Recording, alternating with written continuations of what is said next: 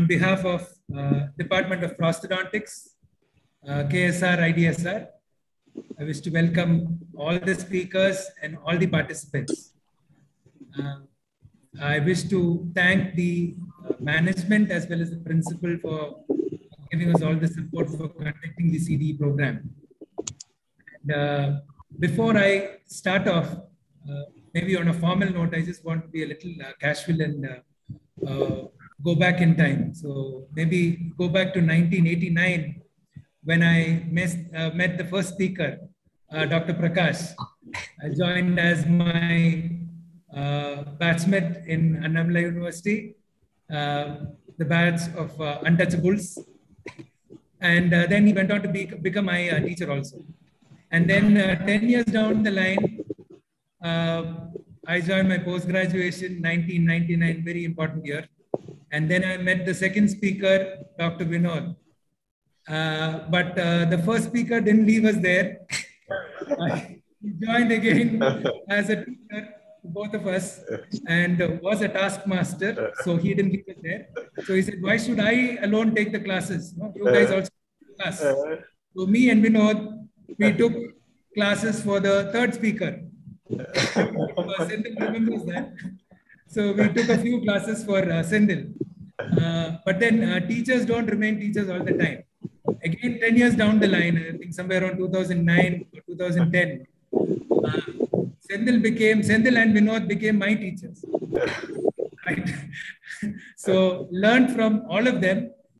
And I think somewhere 1.5 years after 1999, maybe around 2001 or 2002, the fifth person joined us, none other than our beloved principal, Dr. Sharat Ashokan. He also joined in Meenakshi as a staff. So I think at this juncture, I would wish to invite Dr. Sharat Ashokan to say a few words. Sharat, please go ahead. Thank you, sir. Very good morning to everyone here. At the outset, I would like to congratulate Matthew sir and his team, Department of Prosthodontics, for organizing such an event. I'm sure all the delegates and participants are going to have a great time listening to all the three speakers who are experts in this field. Actually, I wanted to talk something informal, which I have not done in any CDE program so far, especially for this program, because I think what connects all the speakers here, Matthew sir and me here, is Meenakshi Ammal Dental College. And obviously, we cannot forget the person involved, Naidu sir. With fond remembrances of sir on this particular occasion. I think I date back to 1995, sir. You started in 89. I go back with 95 when Prakash sir started teaching my first year BDS. And then went on till about till 99 when I was in my final year BDS. When he would probably look at the impressions and say 30%, 40% and repeat the impressions. And we were probably sitting there till 5 o'clock, 6 o'clock in the evening working in the Prostho department. And he's sitting with the typewriter in the hostel. That was a great time. And I wanted to do prosthodontics desperately in my life because of two reasons. One, Dr. Naidu sir, who was my mentor, who brought me into dentistry as such. And second, because of Prakash sir, because when I joined the Prostho department, I think I was sitting in some of your seminars with Matthew sir and Vinod sir. I still remembering knowing some answers because of this great gentleman, Dr. Prakash, because he used to conduct fill up the blinds, asked me to read something below the pictures in the surveyor. There's something which is there only in that below the picture, asking about how to remove zinc oxide eugenol with orange oil and all these things. So I still remember something in Prostho, and I remember in my exam, I talked about Atwood's classification. And I was screwed right royally by the external examiner asking me whether are you a PG or a UG examiner, are you thinking you're smart? Thanks to Dr. Prakash for making me behave like one PG at that time. And Vinod sir, I think we go a long way with, again, when Matthew sir and Vinod sir was there treating my mother, I think I still remember doing that. And Prakash sir lying in the Prostho lab the nights and torturing both his classmate Matthew sir and Vinod sir through the days. And whenever we had to think about Sabarimala trip with Naidu sir and the clinic time we had, it was always great time with Vinod sir also in Naidu sir's clinic. And about Sendil, I definitely have to tell one thing, his characteristic smile and giggle, which I don't know whether he still has that. I still remember when I joined Prostho department, he was in his final year, just about to go for exams. And everybody in the Prosthodontics department, especially because I was a tutor then, everybody used to be very irritated with this particular guy because this fellow, if in case this class is going on this direction, he'll be turning that side. And all the tutors there would want to pick on Sendil because he was not probably listening. And this guy is a very smart person. So he gets up to answer everything which a teacher would not know. And it's been a long way with him. He's given a great fight on his health reasons also. I know him personally, went on to do the diploma in Prosto and working with him in Naidu's clinic. It was great fun. Somehow I think if I had not done pedo and I never wanted to do ortho, I had ortho. I think I should put it off record, but then if it was not pedo and if I had ortho, Prosto, definitely I would have done Prosto in Meenakshi and I would have been one of the alumni of Meenakshi Ammal Dental College. I'm very glad to be amongst you, and I'm actually honored to be among this August crowd. And I'm sure this program is going to be a great success. Thank you, sir, for giving this opportunity. Over to Matthew, sir. Thank you, sir. Thank you. And thanks to the speakers for joining us today. Thank you so much, Thank you, sir. For the wonderful memories that we had. I think the speakers would have also had a good time listening to them. Yeah. So going on to the program, we actually have 3 speakers and 3 different topics, one on occlusion, one on implants, and one on the prosthodontic skill sets that you are supposed to know, the contemporary skills that you're supposed to know. So 3 different topics. And all 3 of them have taught me, so I thought it's good enough to have them as speakers also. And before we just go into the actual introduction, I would just request all of them, especially on the Zoom platform, once the speaker starts to go ahead with the speech, if you could just mute yourselves, and then we would have a question and answer session later after each topic is over. And at that time, maybe you can unmute yourselves and ask the question, or you can put it on the chat box, and people on the YouTube link could put it on the chat box and we'll have the discussion there. And we have a link that is going to be put both in the YouTube as well as the Zoom platform, a feedback link, which we would ask you to fill up and send it to us. That would be of great help to us. So I think we would just start off by introducing the first speaker. I request Dr. Rajaganeshan, Senior Lecturer, Department of Prosthodontics, to go ahead. Rajaganeshan. Yeah. Thank you, sir. It's my pleasure to introduce our first for today's session, Dr. R. Prakash, Professor and Head of the Department of Prosthodontics in Anil Neerkonda Institute of Dental Science, Vizag. He completed his undergraduate and postgraduate from Annamalai University, and he's a key opinion leader for international manufacturers like Sabre Dental, Garrison Dental Solution, Template Corporations, etc. And he's also a reviewer for the Journal of Dental Education and the board member of the Postgraduate Board of Studies, NTR University of Health Science. We are happy to have you with us, sir. Looking forward for your enlightening session on occlusal concept, compass concept. Thank you, sir. Yes. Prakash? Yes, I'll take over. Yeah, you can take over. Yes. It just, you can share your slides. Just yes, please. check out if it's okay. Just give me a second.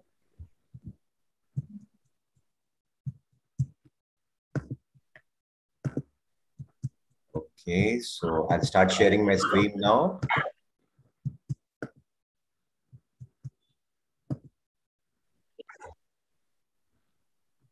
So this is just double checking that you can all see my screen.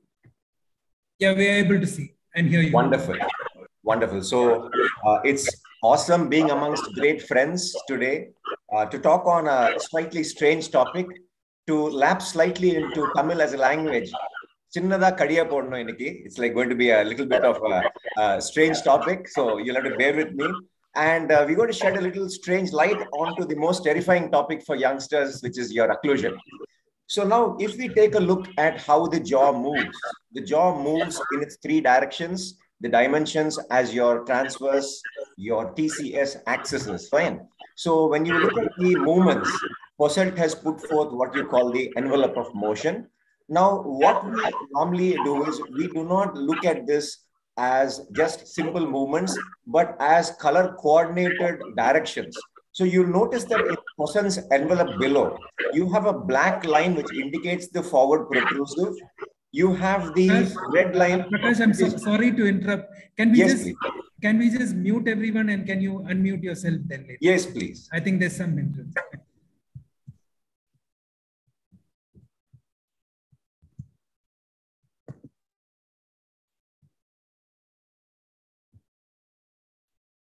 Yeah, you can unmute yourself now.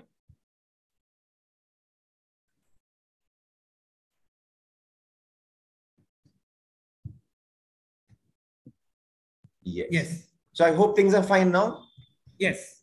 Yes. So to start off once again, it's awesome being amongst close friends and a lovely audience for today as we look into one of the strangest topics that usually plagues us during our post-graduation and even to an extent undergraduation. Ask anyone who is still a student what occlusion is. They'll just tell you in Tamil, "Bayangara kadi." So the thing is, we're trying to make this a little less boring and a little bit more exciting with today's topic. So what is the occlusal compass? It is basically a coordinate of your directions which are color coordinated. So let us first take a look at your mandibular movements. When you look at the mandibular movements in the three axes, you'll notice that it moves within the confines of what Posselt has called the envelope of motion. And if you try to color coordinate these particular movements, one could label, for example, your slight backward movement, the retrusion in red, the movement towards the front, the protrusion as black, and the sideward movements could be given other colors as well. So this is the starting point of what we'll be discussing today, that if you have your morphology of the teeth determined and influenced by these border movements that the mandible is undertaking, shouldn't we know how exactly the morphology is influenced and what these movements mean and what their influences are? So to go on a little further, if we examine how the interplay of cuspal surfaces takes place between the upper jaw and the lower jaw, you will notice that you basically have your working side, the side to which you move, and the other side which swings along, the non-working side. It just joins in very lazily and casually. So you have your working side and your non-working side as your main cusps, the functional cusps, come into interaction. So the cusps have been given colors here. You have your red and blue. Think of it as a red pen marking off the lines that it makes on the opposing cusp in movement. So you can see here during the various parts of protrusive, retrusive, and side to side, it is almost as if the cusp of the top is like a marker pen marking off various movements on its opposing tooth surface, the occlusal surface. So we call these antagonistic cusps, and these are movements which are marked off and are extremely significant in their length of travel and angle of travel and the direction of travel. So what you'll have to try understanding here is that there is a particular cuspal angulation, a particular path, a particular direction, and a particular distance. So we've seen this for one particular type of movement. So you've seen how this cusp is marking off the various directions on its opposing counterpart. So now if you go on and see how this is taking place in the whole arch as such, in one quadrant, you have similar marking taking place on the teeth during all the movements in Posselt's envelope of motion. And the same thing would occur. Suppose now we again consider your working side and your non-working side. But if you're looking at what happens the other way around, so as we've seen earlier, you have two color codes. So you have the red dot and the blue dot. So we've assumed that one is marking on the other. So if you were to look at it the other way around, taking a look at the blue line in the sense that your mandibular cusp blue is now going to mark off on the occlusal surface of the maxilla. What we saw earlier was the marking of the maxilla on the mandible. So the right lateral path followed by the left lateral path, followed by your protrusion and then your retrusion. So here what is happening is the mandibular functional cusp is doing its marking on the opposite side. So what is of significance for us is if one cusp has to work properly and efficiently, you need to have the proper space, the proper shape, the proper slopes, and the guidances on the opposite tooth. And that is what occlusion is all about, because It is not just the contact, which we say in a static way, occlusion. It is the dynamics as articulation as to how the teeth come into contact, your occlusion, and how they get out of it, the disocclusion. You have a few milliseconds in which the food is being tightly squeezed together, and it is most important that you have escape points on the side of these cusps for the crushed food to escape out. So this is the basis of what we have in your occlusion as such.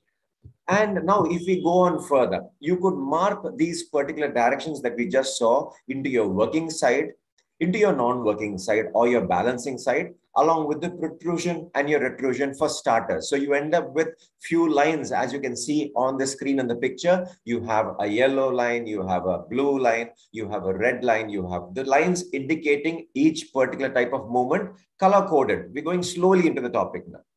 So the same thing here on the opposite tooth, that you have your green line indicating a working in this color-coded picture, your balancing movements at a sloped angle in red, your protrusive in its blue, and the yellow as your retrusive. So we're just going slowly that each person comes up with various colors to be chosen for the same notation.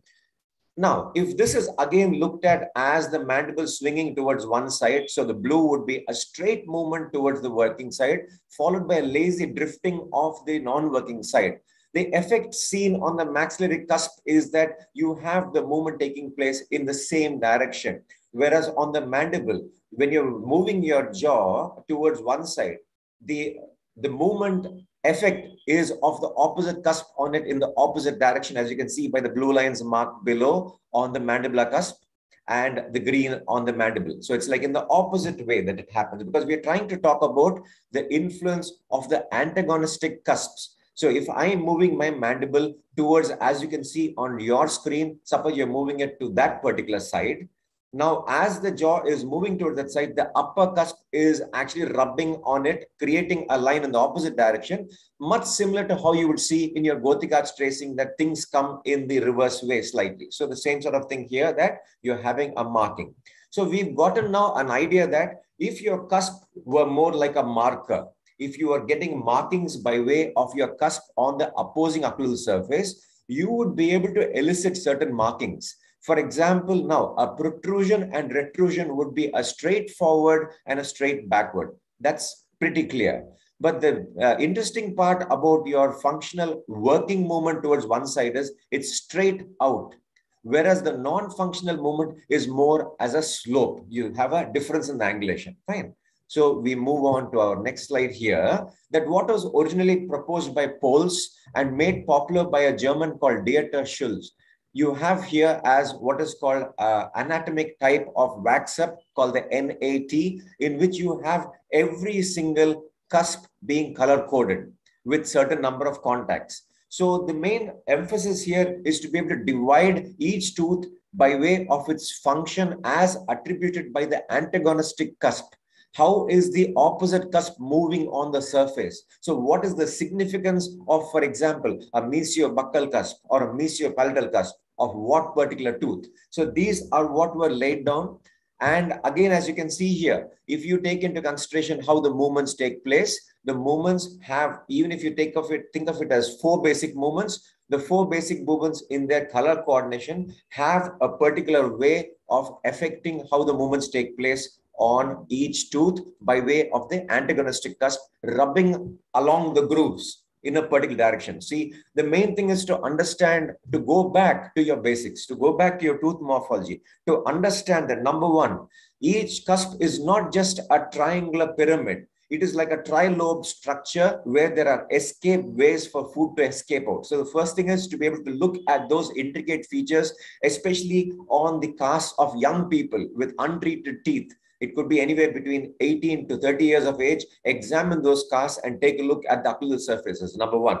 Number two is to be able to understand the difference between your functional cusps, which are more rounded off because they have to do the crushing of food, as against the more prominent non-functional cusps, which act more like pillars to support, keep the cheek away, keep the tongue away during the chewing movements, allowing this mortar pestle grinding to take place. And in between, you have these various grooves in various particular directions, allowing the opposite functional cusp to move. And this is what is marked here in this picture and the next picture. So you have these, and as you come forward, you'll see the influence starts wearing off towards the front, towards the anteriors. So you're going to essentially chew and masticate more with the posterior teeth. In most young individuals, there's going to be a certain degree of the canine coming into place for the canine guidance. And then towards the incising units, it's mainly the effect of the protrusion that you would see over there. Fine. So that's how it goes.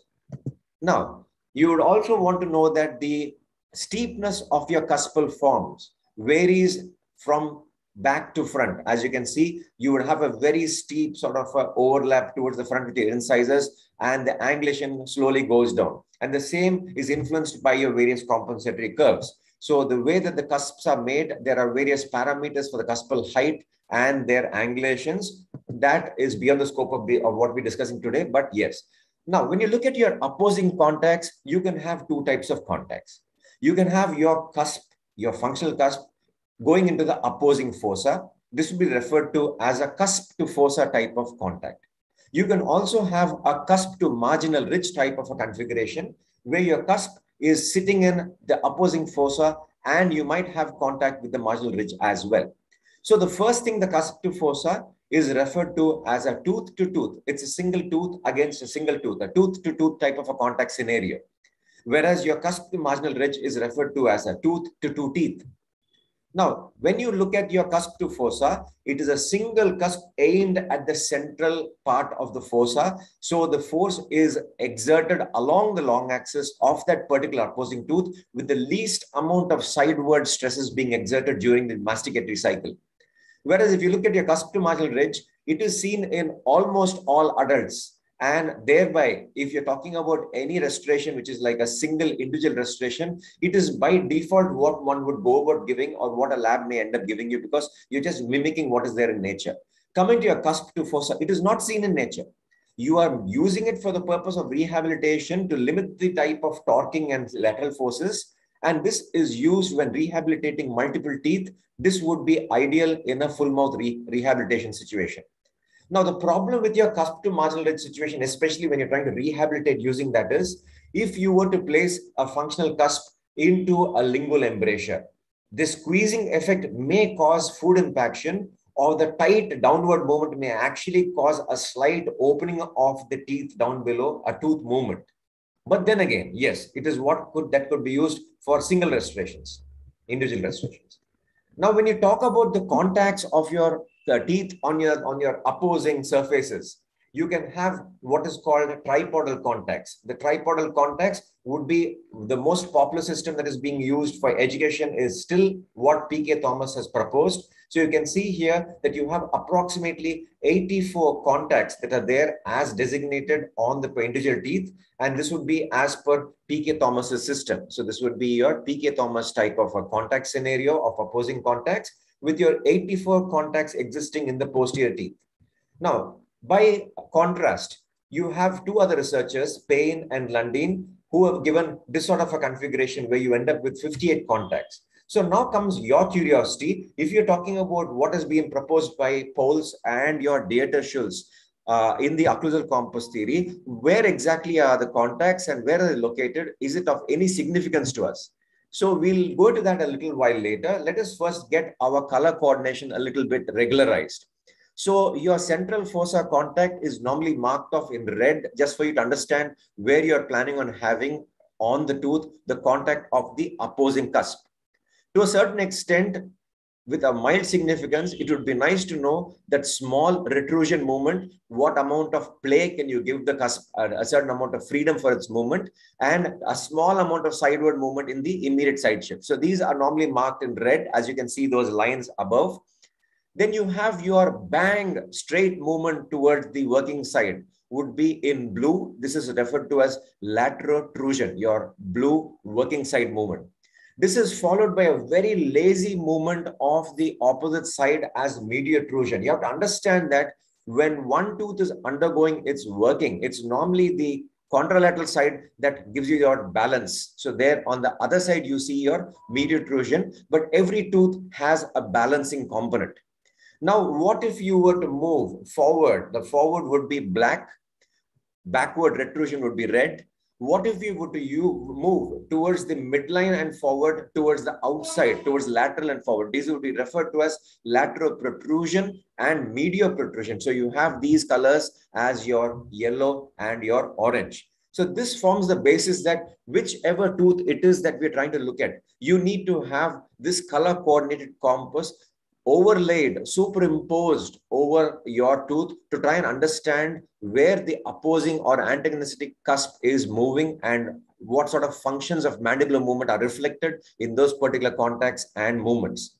So if we go on to this, this is how you would superimpose the occlusal compass onto a tooth, and you could use whatever colors you have with you as long as you're remembering to divide each segment of the tooth's occlusal surface as per function. So that's what's being done over here, that every particular cusp has got its individual identity as far as movements are concerned, where, for example, the blue component is allowing sideward movement, your lateral protrusion. The green component, when the other side is actually rubbing against each other, causes your support over there as your medial protrusion. Fine. And then you have your lateral protrusion as the yellow. Your protrusion, which could be in black, is colored in a slightly beige color over here. So we will move on a little bit further to your molar to give you another idea here that what you see in red is where the upper maxillary functional cusp is sitting in the fossa. You have your blue referring to your lateral protrusion, your green referring to your medial protrusion, you have your yellow, you have your protrusion. So for you to get the basic idea, you're starting to understand that we use color coordinates, that each part of the occlusal surface has to be color coordinated. Your working movements are in blue. You refer to that as lateral protrusion, and so on and so forth. So the same thing applies as you go on further. If you see, you only have the effect of pure protrusion towards the front. So for example, you have only the black reflected on the incisors. A certain amount of the lateral protrusion would be obvious on the lateral incisor. Fine. And thereafter, the canine takes over the duties. So you have the impact of these movements on the teeth as well. So coming back to how your compass would be overlaid on a tooth, you have the working side movement referred to as lateral protrusion, visible here as LT, the line starting from the center of the tooth upwards. And then you have that wide area where you have the lateral protrusion in yellow. You have a forward-backward line for the protrusion in black. You have an orange line indicating the mesio protrusion where it moves again forward but at an angle. And then the medial protrusion, which is your balancing movement in the green, MT. The immediate side shift as your ISS, and the retrusion as your red grid areas. These are tiny movements. So these are not very significant.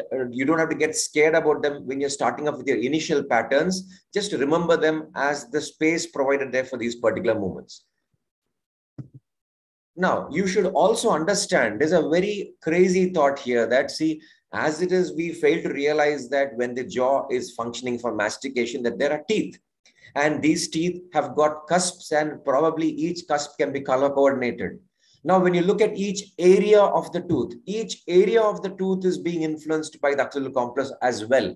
It's more like now where each individual, suppose if I were to hold an ordinary magnetic compass, I will be able to visualize the north, south, east, and west. So would Dr. Matthew, so would Dr. Vinod. So the same thing here. Every cusp would have the influences of these movements being affected on the shapes of the trigone of the cusp, the three sides of the cusp. So when you finally finish a color coordinated wax pattern, based upon these rules, you would be having something which looks like this, that the functional movements would be in blue, and then you have that as the lateral protrusion of the opposing cusp taking place over there. So if you look on my screen towards the right-hand side, I have a decorative compass-like picture there, which shows you here, for example, blue towards the top, and then you have your yellow as your lateral protrusion in yellow. You have the green for the balancing type of a movement. So you're seeing that that has been overlaid in wax, just that the protrusion movement, instead of it being in black, the wax chosen over here is in gray. So it is to be able to understand how to divide your cusps and color code them as per the movements of the opposite tooth on them. That is, we're talking about the movement of the antagonistic cusp onto these particular surfaces. So again, the same thing, when you look at the broader picture, when you're having your protrusion forward, how towards the lateral incisor, you have the effect of the lateral protrusion, and then towards your working side, you have got your lateral protrusion seen in blue. So this is again how you have the overall picture of what movements are taking place, and the grid superimposed on the molars for you to have an idea about how exactly the occlusal compass with its various coordinates of the retrusion, lateral protrusion, anterior protrusion, and the medial protrusion, and then these various things, how they work. Now, if we take a look at it in segments, see, this is how your starting example would be that a magnified view of the molar as such would show you the molar, and the red dot indicates where the functional cusp of the maxilla is seated on that particular maxillary molar. Now, imagine if I'm moving this mandible forward. If I move it forward, what happens to the maxillary cusp? It is moving tentatively, as in imagination, backward. So if the upper cusp were to be a pen marker in black, it is drawing a backward line in black, which in protrusion is seen as the occlusal compasses line, black going backwards. So the same thing here in this picture, if you notice, although the condyle and the mandible are moving forward, the effect of the antagonistic maxillary cusp on the occlusal surface of the molar down below is to draw a line backward for protrusion. So you have the backward line for the mandibular molar and a forward protrusive line for the maxilla. So whatever you're talking about as a movement is in its true direction for the maxilla, not for the mandible. If I'm saying protrusion, it's as if I'm protruding the maxilla forward in terms of antagonistic markings. Now, same thing over here. If you're protruding your mandible forward, you can notice that as it moves forward, the maxilla is marking a line in the opposite direction as seen in the pictures here in B and C. So you have to understand that the antagonistic cusp contacts are in the opposite direction. Now, what if you're moving towards the working side? So you're trying to move towards the working side, which is your lateral protrusion. And when you move towards your working side, you will notice that it works in the opposite direction, that your maxillary cusp is giving a marking towards the opposite side, which is labeled in blue over here, your lateral protrusion or your functional side movement, your working movement. Fine. Now, the same thing, suppose you're moving slightly to the side, but forward. You refer to this as lateral to the side, protrusion forward. So lateral protrusion, if you remember your color coordinates, is in yellow. So you're moving towards the side and you're moving slightly forward. So towards the side and forward would give you this yellow dotted line over here and this entire cusp, which is marked in yellow now, because you're doing the lateral protrusion. So we've seen your protrusive movement. You've seen your lateral protrusion towards the working side, and then now you've seen your lateral protrusion. Now, moving on to your next movement. What if you're doing the medial protrusion, which means as the other side is undergoing working, you're giving your balance to that side by way of medial protrusion. And this, if you remember your color coordinates, is the green line which lazily shifts, meaning that your mandible is just arcing gracefully in the direction of the working side. So you have a nice lazy slope of that green line, which affects the cusp colored in green over here. So you've seen that you now understand which cusp is significant in its effect of bearing the contacts during the non-working side movement of the maxillary cusp. Now, if you're moving towards the midline but slightly forward, this would be referred to as medial and protrusion, medial protrusion. And this would be, as per the universally accepted color scheme now, it would be the orange line. So you would see over here that it slightly falls upon the tiny cusp towards the back of the molar. That is facilitating the movements. That's facilitating the movements there. Now, again, for you to understand, once again, depending upon the side that you're talking about, suppose on your screen, you're seeing one side, the movement taking place as bang, the mandible is moving towards that side as working. At a slope, the other side curves down, arcs down in what is called a balancing movement, the medial protrusion. So you have your bang movement of blue with a arced angular movement of your medial protrusion. And the same thing for the opposite side as well, just for comparison, seeing it on both sides. So we've seen one side here, and what if it to take place in the other direction, it would be like that. So you've seen here that depending upon how you move it, when you move towards the side, your mandible almost just moves whereas the other side has to come down and it is moving inwards. It's like arcs. So when you're having that, you have your lines, as you can see towards the bottom of both sides on the right, you have a tiny blue line, you have a tiny green line indicating the straight movement and the angulated movements of movement. So once again here, your functional movements in blue, depending upon the tooth that you're talking about, and the antagonistic cusp, how it draws the particular direction on it. And the same thing as your balancing movements as ascribed by the balancing contacts made by the antagonistic cusps. So you've seen here that you're considering that each functional cusp that you're considering is like a marker pen with a specific color during a particular movement in a particular direction. So you've seen here that if you're considering your lateral protrusion and medial protrusion, these are color coded and they have slopes. These are going to be your yellow and you have them in orange. So you have your slope line indicating your yellow, and naturally the same thing as orange. Now coming to the slightly minor ones, your very small movement of immediate side shift is a tiny little red over there that you can notice. And that is going to be here also like a very, very tiny shift, a very, very tiny little movement there. And you have it again here.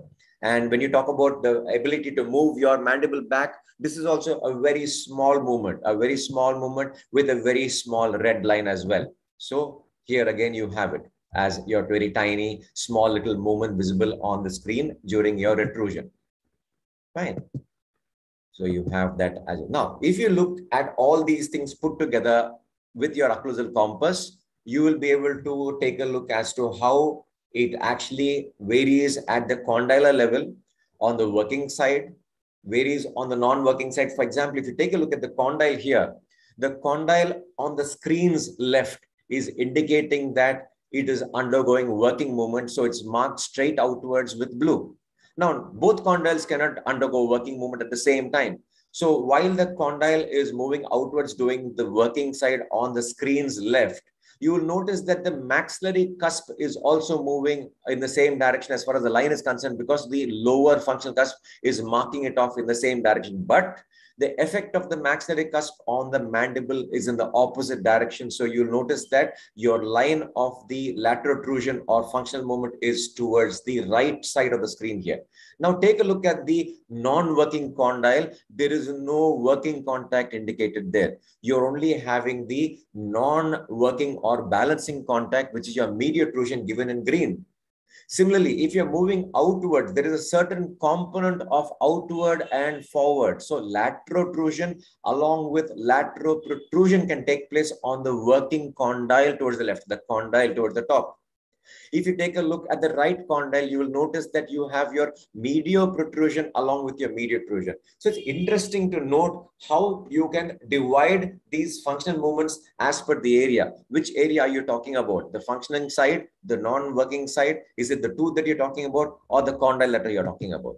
So the same thing as to how they influence the anteriors, as we've seen before, that there's more of an influence of the medial protrusion, the lateral protrusion, and the protrusion towards the anterior teeth. You don't have much of an impact of the working side and the non-working side towards the front. Not much. There is, but not much.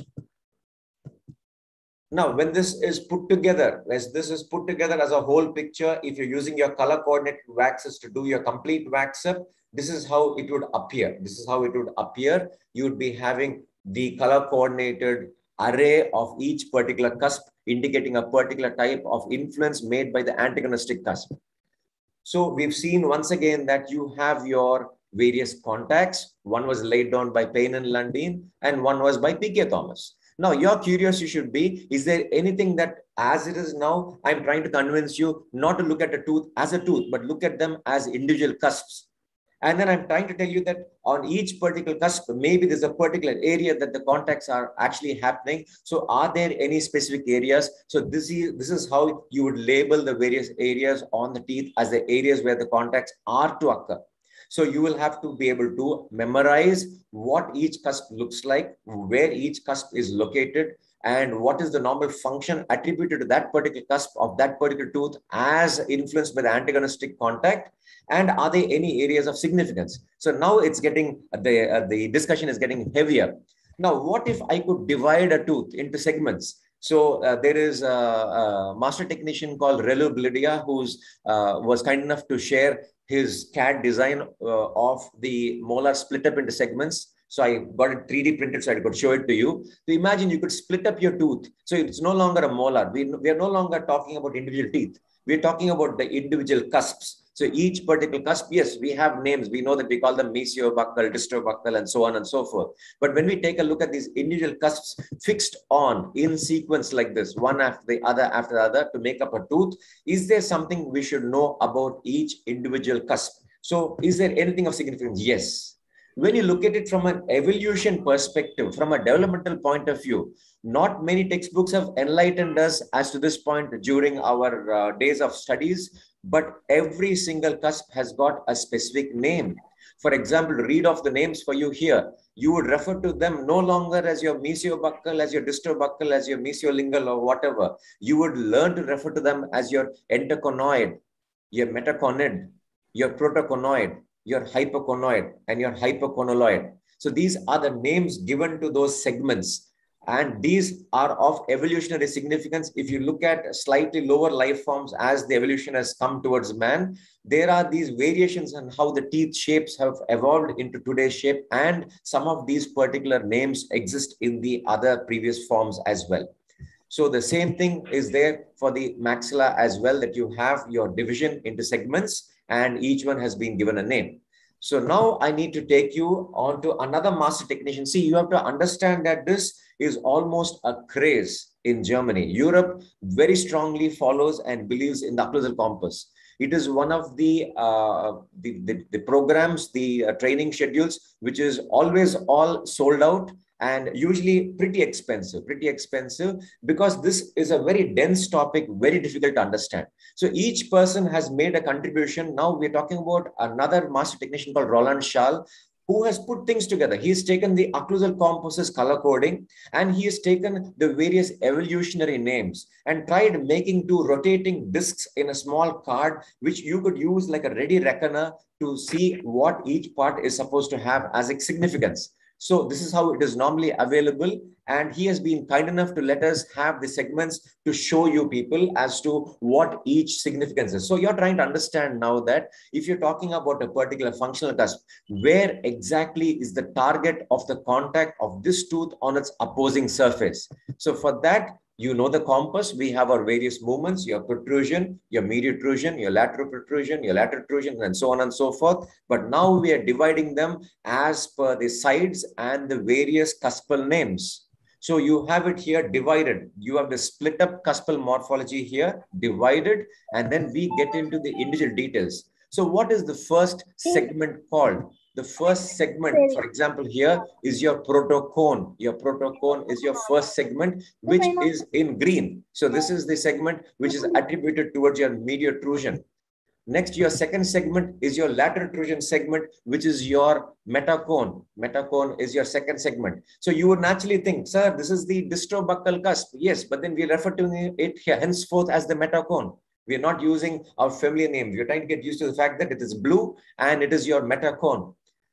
Now, the next third segment would be what is called your paracone, which would allow your lateral protrusion, the cusp in yellow, which you would refer to normally as your mesiobuccal cusp. It allows the sliding of the opposing surface. So this would be your paracone. You would notice that there are multiple component areas of the paracone, but we won't go into that as of now. Now, the next segments would be, for example, the tiny hypocone, and your other segment, which is like going to give you your protrusion movements. So these are basically going to give you the effect of your protrusion of your opposing cusp. Fine. So you have the tiny little segment along with the hypocone here, which are responsible for the protrusion. Now, we're going on to the mandibular division of the segments, as you can see in the split up over here. Again, we look at the first segment. It is called the hypoconoid, which is basically a green referring to your mediotrusive movement. And it is the midpoint, as you can see, on the lower molar surface. And then you're going to your second segment, which is going to be your blue, which allows the lateral protrusion. So you can see it on the lingual aspect of the molar. So you can see the blue segment there, the metaconoid. And the third segment, which is called your entoconoid is going to be the yellow segment, again visible on the lingual surface of the mandible. And then the segments responsible for the protrusion, you have your smaller segment and larger segment as we had with the maxillomolar. Here you have names, your hypoconoloid and your protoconoid. These would be your segments responsible for your protrusive movements. So you can see here that if you again try ascribing, for example, if we try thinking, okay, now tell us how many contacts would be there for a molar. There would be 9 contacts for a molar. So your first contact of the molar is visible on the screen here, that you have your contact of your mesio-proximal marginal fascia on the mesiobuccal cusp. Now you're having similarly your disto-proximal marginal fascia on the mesiobuccal cusp in your second type of contact. Here you have your mesiobuccal cusp going on to your distobuccal cusp. Then so on and so forth. You have a description of how the distobuccal cusp goes on to the distobuccal cusp, and the mesiopalatal cusp onto the mesiolingual cusp. Your mesiopalatal cusp onto the distolingual cusp, distopalatal cusp onto the mesio-proximal marginal fascia, your distopalatal cusp and the mesial enamel ridge onto the opposing surface, and the last contact. So don't get too worried about these. It's just that, okay, so there are 9 areas where specifically you would want to check during a wax-up. During a wax-up, you would want to check these areas. So these would be the various areas that we were talking about as far as the molars are concerned. So luckily for us, there are not many teeth to worry about. You have 2 molars to worry about and 2 premolars to worry about. So you've got 4 new headaches today if you're talking about the occlusal compass theory. So this is how it would normally be. Now, if you're talking about doing it, suppose now if we were to sit together and we would want to do it, you could take one of your conservative models, nice large size one, chop off the surface and mark off your occlusal compass first on it. Because now we know how we're supposed to mark off the compass. Mark off a rough outline as to where you want the midpoints of your cusps to be. Start off, for example, with your lateral protrusion cusp being built up in yellow. Build it up within the confines of the shape that you would expect from morphology. You're giving a trilobe structure, so give it accordingly. Don't just make it a pyramidal type of a shape, give it the trilobe structure. And then we go on to the lateral protrusion in your blue, building it up, followed by the protrusive aspect, followed by the mid protrusion aspect, and the last protrusive aspect there. So this would complete a wax up in a trilobe manner along the guidelines of the occlusal compass, understanding the influence of the opposing cusps. Now, every year at Germany, you have what is called the International Conference competition for the occlusal compass. So this was during the 10th International Competition, one of the best documentations by Doreen George and Anila Kolos. So these people have, if you can look at the Yeti wax array above, this is how you normally would get color coordinated waxes, both from Yeti, available locally from Vijay Dental Depot. You also have Renford's local marketing team selling what are called NAT waxes. So these are what can be used in a color coordinated sequence. To learn these things, you get even simple colored waxes on Amazon, which can be used for the same purpose. I have used crayons for practice at times. You can also just simply learn this off using plasticine, modeling clay. We'll talk about that a little later. So giving you an example as to how the waxing up is being done here, your black for protrusion as visible on these central incisors, your yellow for your lateral protrusion as visible on the laterals. And by the time you come to the working side movements, it is obviously seen on a canine guidance. So you have the slight tinges of blue on the canines and the color coordinate sequence for the posterior teeth. Now, this would be what is used to fabricate the actual crowns. Now you would ask me, in what way is this significant? It is significant if you are okay with going ahead with pressable ceramics. So everything that you have made in wax can be replicated in a pressable ceramic. So you're giving a highly customized occlusal morphology to your patient. And this is what some of the premium labs and premium technicians offer in Germany. This is what is done by default. So again, what we've seen here is the color coordination. I was telling Dr. Matthew that I would offer a special goodie to the participants today. And here goes. On the 17th of October, which happens to be a Sunday, we will have a small teeny-weeny training module, a hands-on training module on Zoom. And that would be essentially the morning session. So you could send in anyone who would want to break their heads further on this particular occlusal compass concept is most welcome to join in. no charge at all, free of charge. Let us learn and let us share information. So toss me a mail at doubts@ymail. It's like asking me why. It's not Gmail, doubts@ymail.com. So we can then have a small hands-on session regarding this on the 17th. Now you may ask me, why can't we have it the day after tomorrow on Sunday? Now, the reason why I pushed it a little further down the line is so that I could share some of the reading information and technical details with participants who would want to learn further, so that when you're working on, for example, a single tooth like a maxillary molar or a mandibular molar, you have a better idea as to what is expected from you. Right? So thank you one and all for your patience. This is Dr. Prakash from Anil Neerakonda Institute of Dental Sciences signing out. And I thank the organizers for this wonderful session today. So I will stop with my screen share and over to the organizers.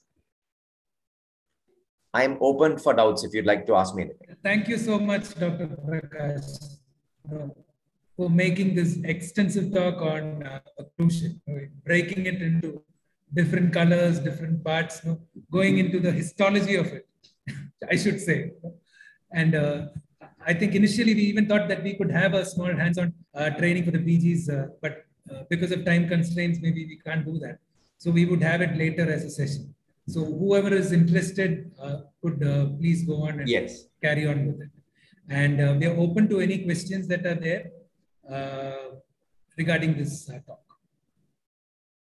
Anyone on the Zoom platform could unmute and go ahead with the questions. And in case you have it on the YouTube, you could put it on the chat box.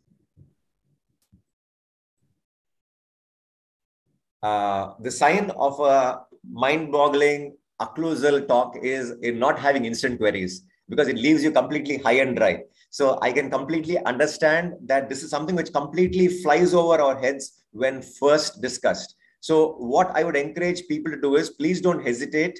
You can give us anything that you want as a query. We'll share the recorded video with you, and we will try to make things a little bit more clearer by way of a hands-on session, as I told you, on the 17th, so that you can understand things far clearer. And practice makes perfect. The more that you start moving on it, you start memorizing those colors and the significance. So don't worry too much about it. I'm here to help you out with it, and Dr. Matthew will be coordinating with you all so that we can work it out.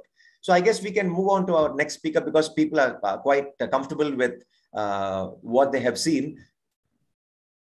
Right.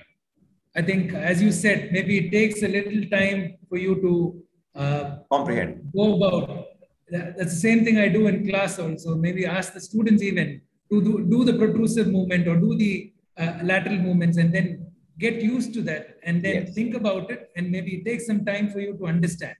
So I think you could always go with that and take your time, and then get your questions. So Dr. Prakash, we would just want to give you a small certificate of appreciation, and we would send it through mail also. Thank you so much. Yes. So just hold on. Yeah. So that is there for you. Thank you so much. Yes. So we'll send it through mail also. Thank you so much. So I think maybe now we would just take a small break. And anyway, I cannot host you for Chai Pe Charcha now. Right. So we'll take a small break for 10 minutes. And I think we'll get back now. The time is around, maybe around 10:35 or so. I think we'll get back. Thank you.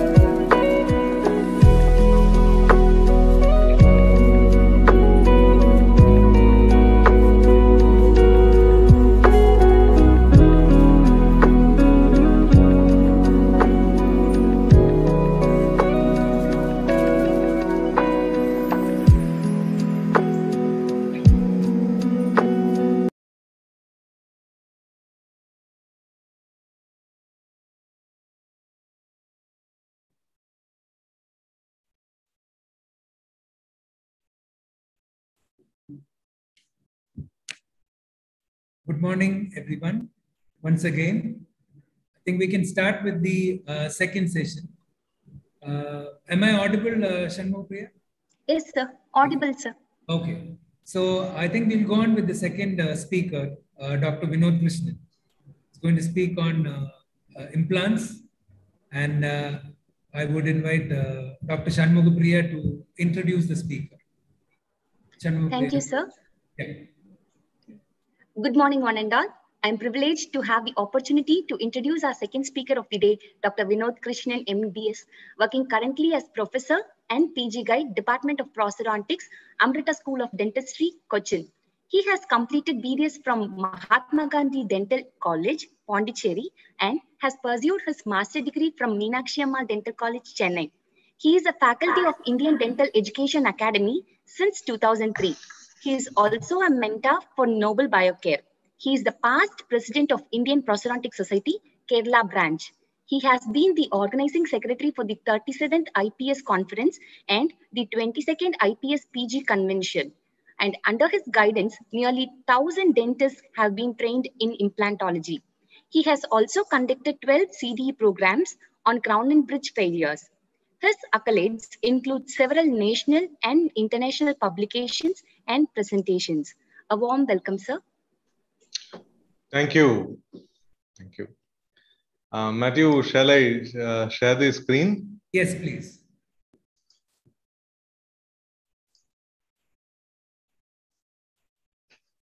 Yeah, it's visible. Yeah.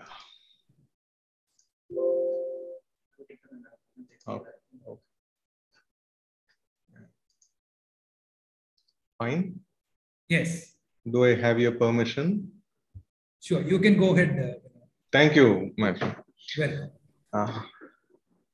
So, at the outset, let me congratulate the management of KSR Indian Institute of Dental Science and Research, the principal, Dr. Sharath Ashokan, my good old friend, my best buddy, Dr. Ashok Matthew, and Team Prosto for having a thought of recognizing the geriatric patients and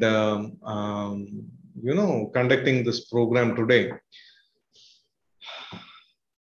So when Dr. Matthew called me and asked what I would like to talk on, with my interest in implants, I thought the best topic would be to speak about the challenges that we face when geriatric patients actually come to meet us. And most often we come up with challenges in the bone. So Matthew told that he was happy to have that, and so that's how I prepared for this lecture. All of you know what an implant is, but then I try to make it as simple as possible because we have a wide audience. I believe even undergraduate students are here to listen. So an implant is any object or material, such as an alloplastic substance or other tissue, which is partially or completely inserted or grafted into the bone for therapeutic, diagnostic, prosthetic, or experimental purpose. All of us know that the most common material that is used for making implants is commercially pure titanium. Zirconia is also used, but most prevalently we have commercially pure titanium. You should understand that implants over the period of last 5 to 6 decades have evolved in design, the macro design and the micro design. And today, most of the implant designs are root form implants. And with the economic condition in our country improving, more and more people are prepared to invest in improving their quality of life. Which means that implant is becoming very popular, not only among the specialty practitioners, but also among the general practitioners. And it holds a great potential for providing some fantastic solution for the general public. It has revolutionized the way prosthetic solutions have been provided for the general public. Loose dentures can be a part of history. if it goes the way it is over the next couple of decades. So these are the different types of implant designs which have happened over decades. And today, most of us are going for root form implants. I am not going to spend much time talking about the history. But then when we speak about implants, the first and foremost thing that I would like to talk is that it is a prosthetically driven discipline. Patients do not come for implants, they come for teeth. And implant is a mode of providing solution for replacement of missing teeth. So essentially, if you do not have a prosthetic aptitude, you're not going to be a successful implantologist. What is the foundation for implant? Bone is the foundation for implant. So it is very important that we have a very good idea about bone, the challenges posed by bone, and how we are going to manage those challenges.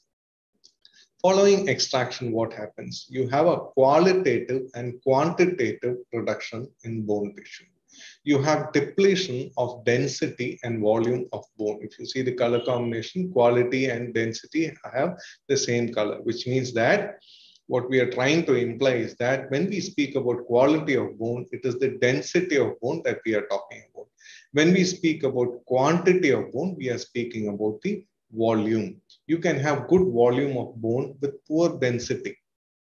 You could have a huge bony structure which doesn't have dense bony tissue inside at all, or vice versa. You could have thin bone which is very dense. We need to know how to evaluate this bone, how to assess this bone.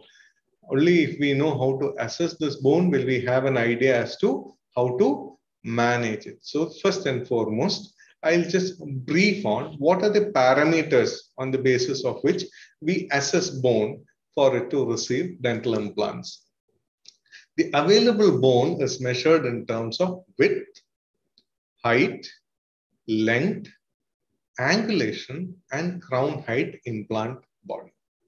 So on the left side, you see, you measure the height of the available bone from the crest of the alveolar ridge to the nearest anatomical limitation. In this case, here it is the inferior alveolar nerve. The width is the buccolingual width, which measures the thickness of your bone. Length is the mesiodistal length, which is the length between the adjoining teeth or adjoining implants. We'll go through this again. Then you have the angulation. Ideally, implants have to be placed perpendicular to the occlusal plane, but that is not usually possible owing to the anatomy of bone. Then, when you think about implant, it is very important that you think about the available prosthetic space or the crown height. I have come across numerous cases where implants have been placed, and at the stage of impression making, or when the cast is made, the technician calls up and tells that there is no space for a crown.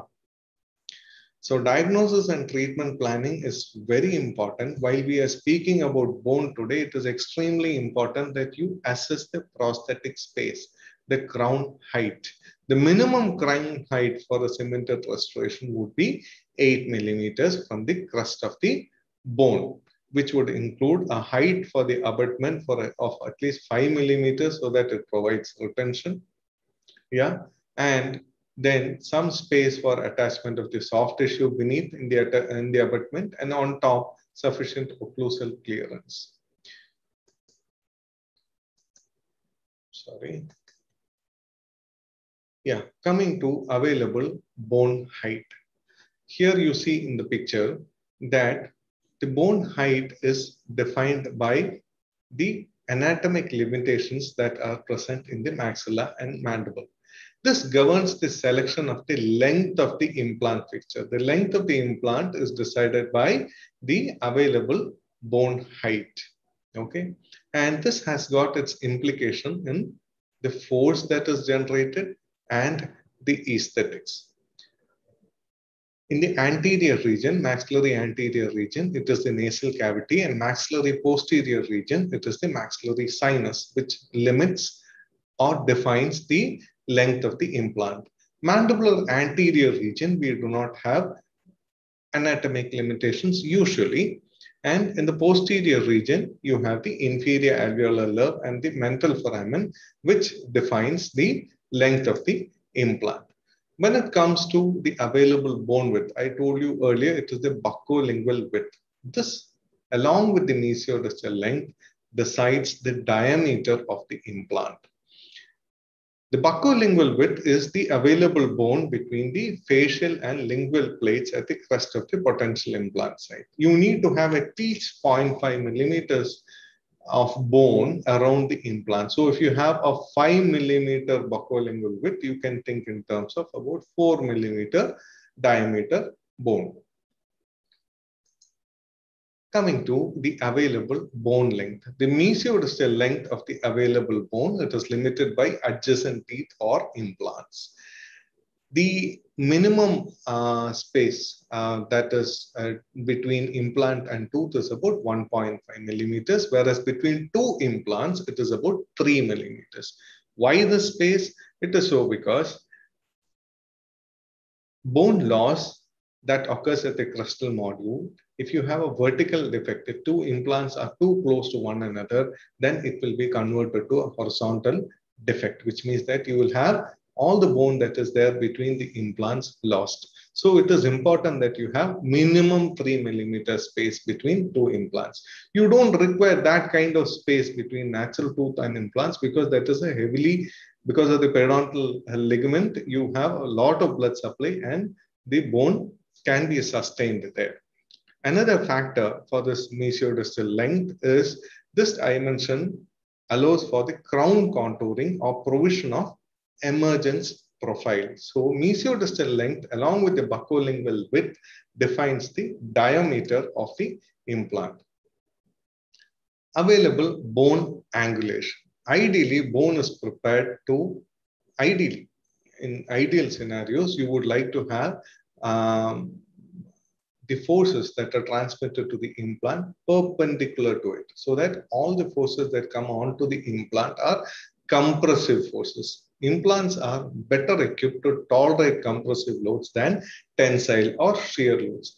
But it is not always possible for you to place implant perfectly perpendicular to the plane of occlusion owing to the anatomy of bone. In the anterior region, maxillary central incisor region, you can load the implant at only 12 degrees. So the angulation of the implant is essentially determined by the anatomy of bone. What you need to understand is the implication of this is more and more angulated the implant is, it will have to sustain more and more load, which means that, say, if an implant is placed perpendicular to the plane of occlusion and you give 100 Newton load, 100 Newton load will be transmitted as compressive load onto the bone. But if you were to place the implant at an angulation, say about 20-degree angulation, you have angulated abutment, it is true. You will be able to give an aesthetic solution, it is true.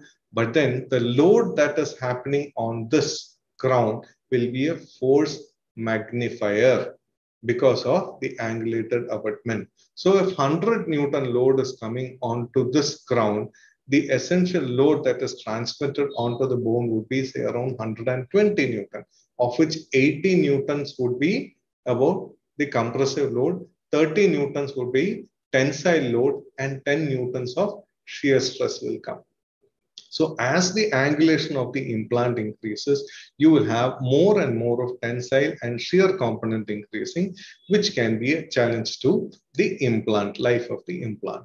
The last one, as I told earlier, this is not given a due significance quite often during diagnosis and treatment planning. It is the available crown height implant body ratio. The prosthetic height is another terminology that is popularly used. As the height of the crown increases, it has got its implications in aesthetics. Okay, the restoration might not look very aesthetic. Apart from that, you will have a tremendous cantilever load on the implant, the vertical cantilever, which will result in crestal bone loss. Okay. So what are the consequences of bone loss, the challenges posed? Most of the undergraduate students and people from other discipline would actually recognize the changes that are seen once teeth are removed, because they have actually worked with removable partial dentures and complete dentures. And these challenges pose greater challenges quite often in cases of implant dentistry. So what happens once teeth are lost? Let us just familiarize with what are the general conditions that we see. Once teeth are lost, the alveolar process starts resorbing. It is a irreversible progressive order. Unless you place an implant and it is going to arrest the progress of this resorption, the alveolar process is going to keep resorbing. Alveolar process is essentially evolved for supporting teeth. Once teeth are lost, then it keeps resorbing. It will resorb to the completely, it will reach the basal bone, and even the basal bone can resorb. Okay. You see in the picture below, the mylohyoid ridge here, it has become very prominent because of resorption. Other things that you could come across is loss of the keratinized tissue. What is the significance of keratinized tissue? You would like to have keratinized tissue around the dental implant for good soft tissue health. Okay. See on the picture on the right side, you have very prominent genial tubercle. This is a division D bone, about which we'll be talking later. You can have pencil mandibles, which are very thin. There are instances where implants have been placed in very thin mandible and fracture of the mandible has happened. Okay, so you need to be very careful as you choose your case. You could have muscle attachments which can prove detrimental to the health of the implant. Yeah, thinning down of mucosa is another challenge that we face in implant scenarios.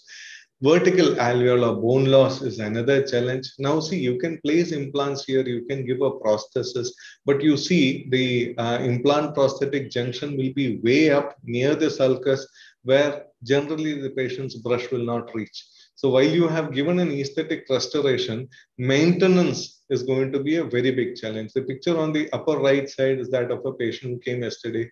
He's only 27 years old, and you have periodontal issues in his mouth, and he's getting married in about 3 months' time, and he wants implant solution.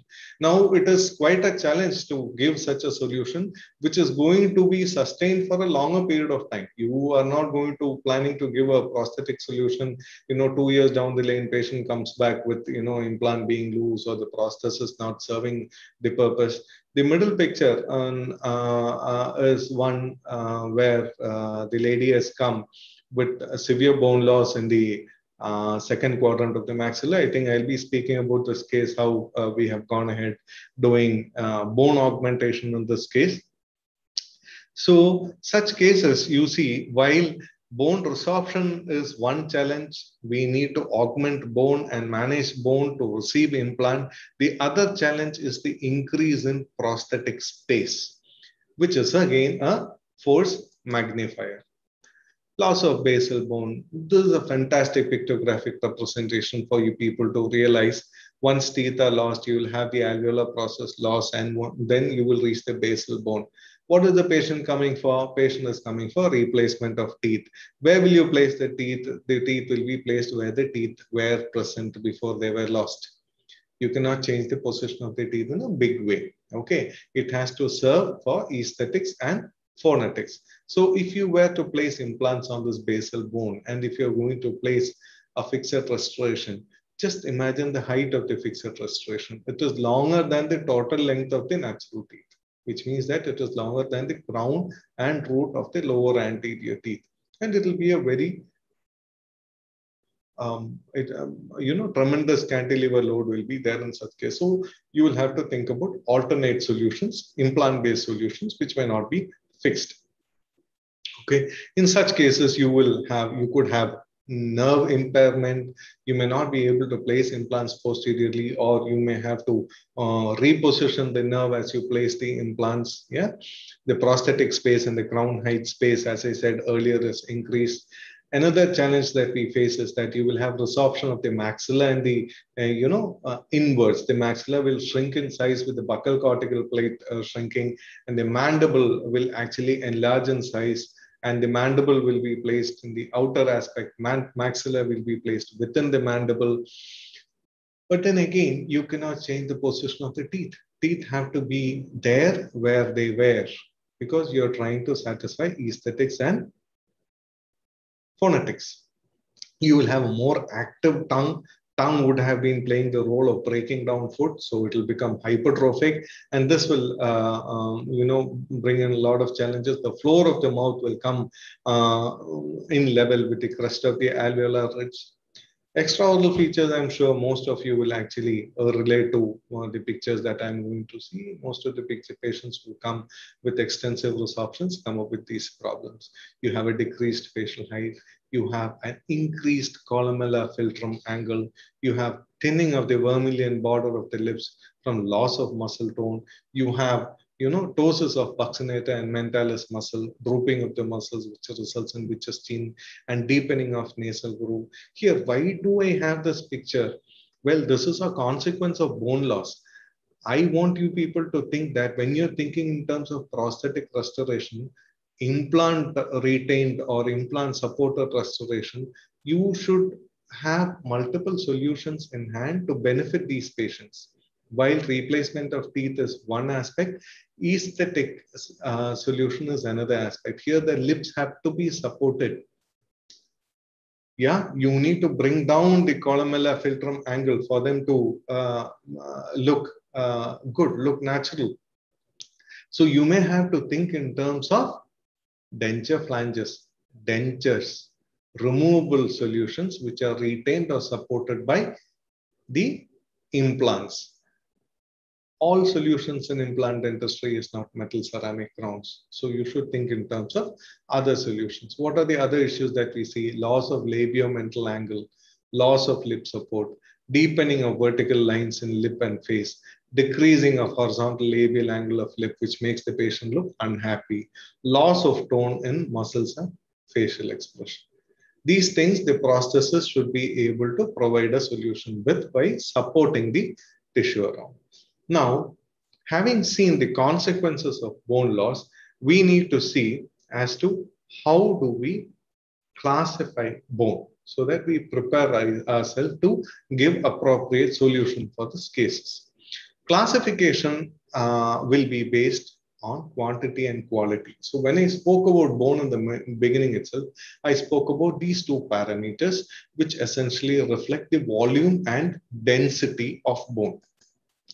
So as Dr. Sharith started off speaking about his being taken to task for speaking about the Atwood's classification, this would be a fantastic classification for us to start off. So all of us know the class 1 case would be where natural tooth is bearing in the alveolus. Then class 2 is immediately post-extraction, the socket is still intact. Class 3 would be a high alveolar process, the socket is healed. Yeah, class 4 would be high narrow alveolar process, so it is high, it is narrow. Class 5 would be rounded flat alveolar process, so it is wide, but it is short. Class 6 is concave flat alveolar process, which means that it is very short. So, but then this particular classification is generally not used in implants. The reason why I put here is this is something which all of us can relate to. Then comes the Misch-Judy classification, which is very popular. And division A is abundant bone. You have enough and more bone to play with, and your implants, you can place the most standard and ideal implant to give a long-term success. Division B, adequate bone, I call it barely sufficient bone. Division C is compromised bone. Division D is deficient bone. So A, B, C, D. A for abundant, B for barely sufficient, C for compromised, and D for deficient bone. Well, the focus here is on compromised bone and deficient bone. So down below, you see the parameters that we use to assess bone. In division C bone, the height is less than 12 millimeters. The width is less than 2.5 millimeters, and you have a severe angulation which is more than 13 degree and have a huge crown height space. So while the anatomy, the volume, and the density of the bone might not be very favorable, the prosthetic height is also increased. So you have factors which are going to be force magnifiers. It is going to increase the challenge onto the implant system. Division D is basal bone, wherein you do not have any alveolar process. You have a flat maxilla, almost contiguous with the palate. Mandible, you have pensular mandible. You will have to be very careful as you deal with. And the crown height space is 20 millimeters, which is almost 2 centimeters in each arch. I'm telling it is not both the arches together. So you have a huge prosthetic space. The prosthesis is huge, and the implants will be fewer. The implants will be shorter. So you need to look at methods to reduce the load on the implants. The Recommends-R classification, again, they reflect the same. You see the picture on the right side. And so as the bone resorbs from A to E, you see the volume decrease above, and down below, you see the classification based on the density of bone. So you could classify it as D1, D2, D3, and D4.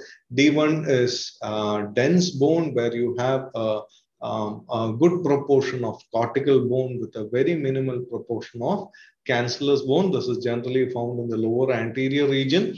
And here the challenge is that while you will get very good primary stability of the implant when you place the implant, the blood flow, the blood perfusion is very less because of lack of cortical bone.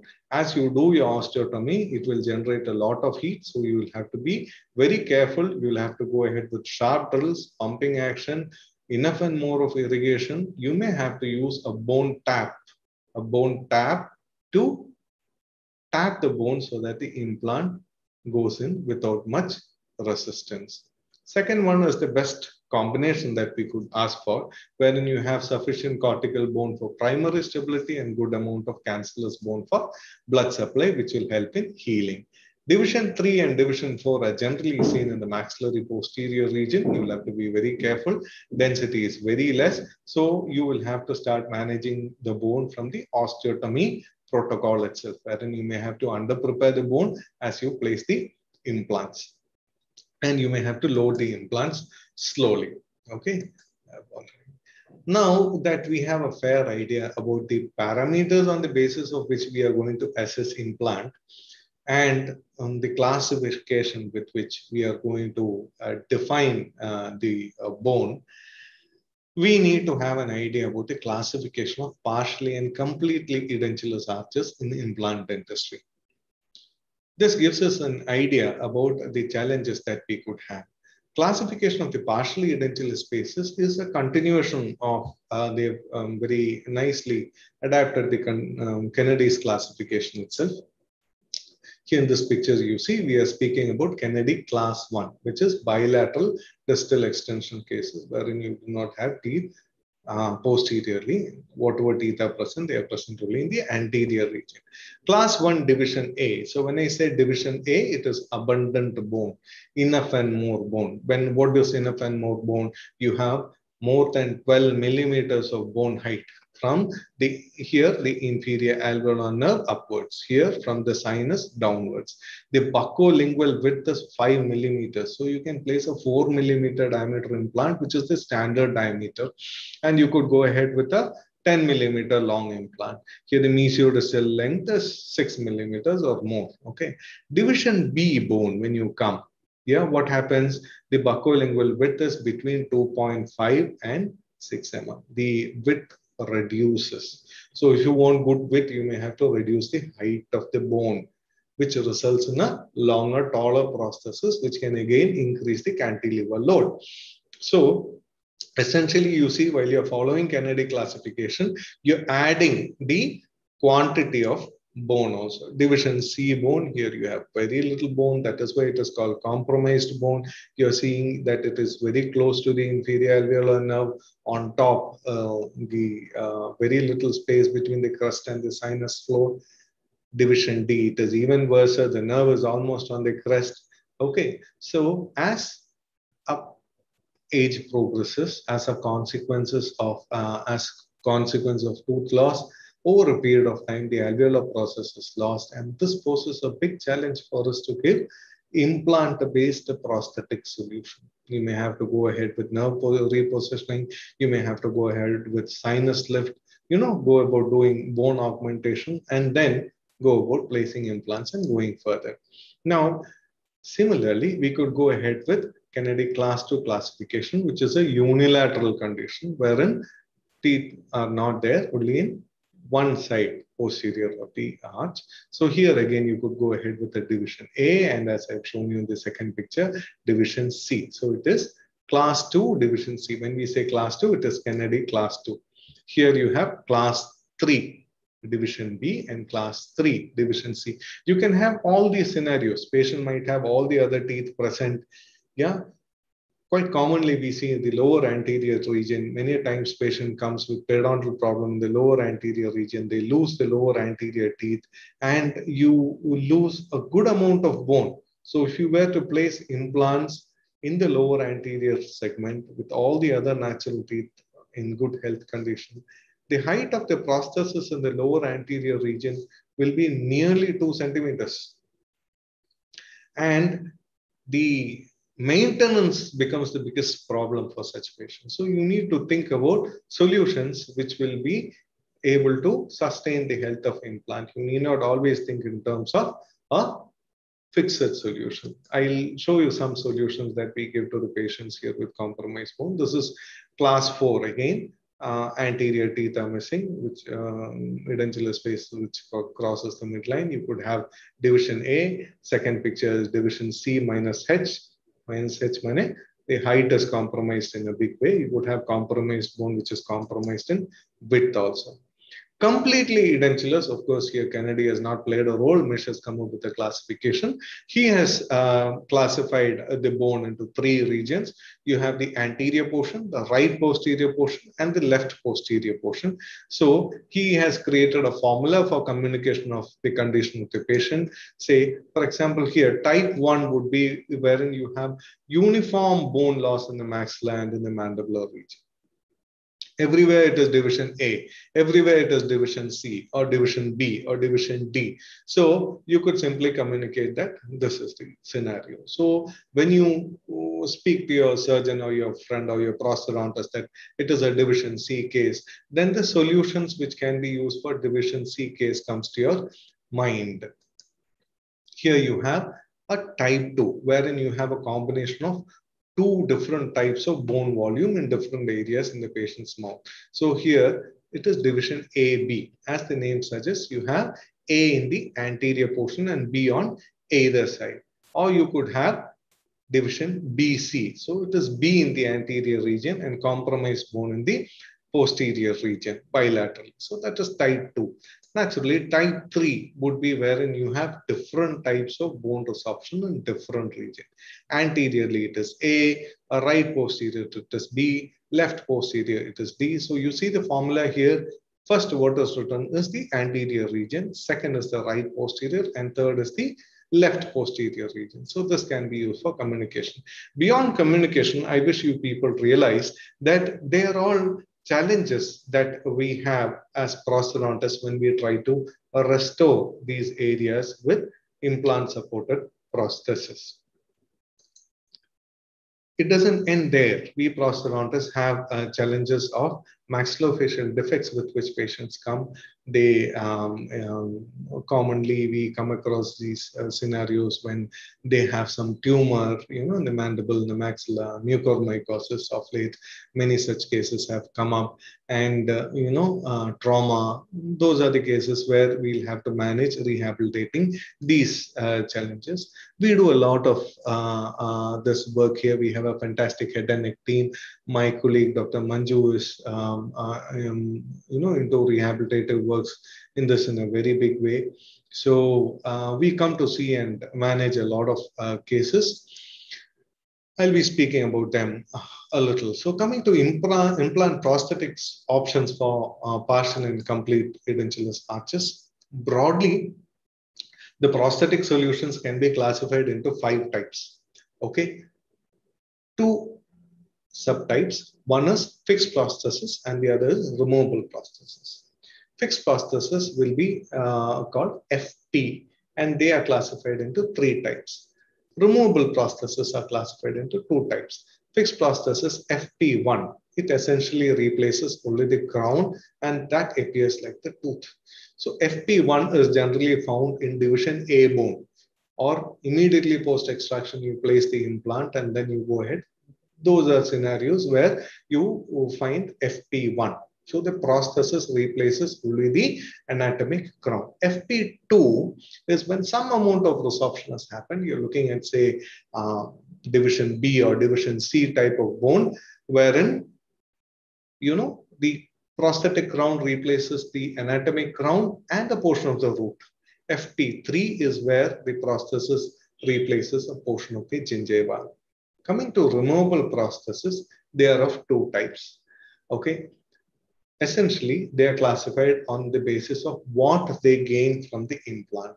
The removable prosthesis RP4 type gains support and retention from the implant. RP5 gains only retention from the implant. Okay, so but both of them are removable. So essentially, just for revision, we could classify the system into 2 types: implant supported and implant retained. So you have all the fixed prostheses which are supported by implants, of course, retained also. Removable prosthesis RP4 is supported by implant, whereas RP5 is only retained by implant. You have only a retention component. When you have extensive resorptions and collateral changes that happen in the face, which we have described earlier, you will require a removable denture, which is going to support the face, the lips, the cheek, and occupy the existing prosthetic space, which is huge. So that is where we go ahead with RP5.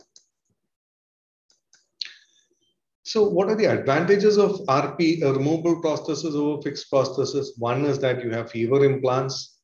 You need not think in terms of bone grafting. Yeah, you can place implants, it's okay if you place 2-3 millimeters distally or buccally. It doesn't have a big implication on your prosthesis. You have improved aesthetics because it supports the lips and cheek, denture teeth. Any failure you can easily manage. You have a labial flange to support the cheek again. Yeah. So, and fewer implants, easily maintained. Denture is removed at night. Patient can keep the area clean. The implants are clean. When they come for recall visit, it is easy for us to actually, manage, do the hygiene stuff. So that way, removable prosthesis is better and it is more cost effective than the fixed solutions. Complications with fixed solutions are more demanding and more challenging.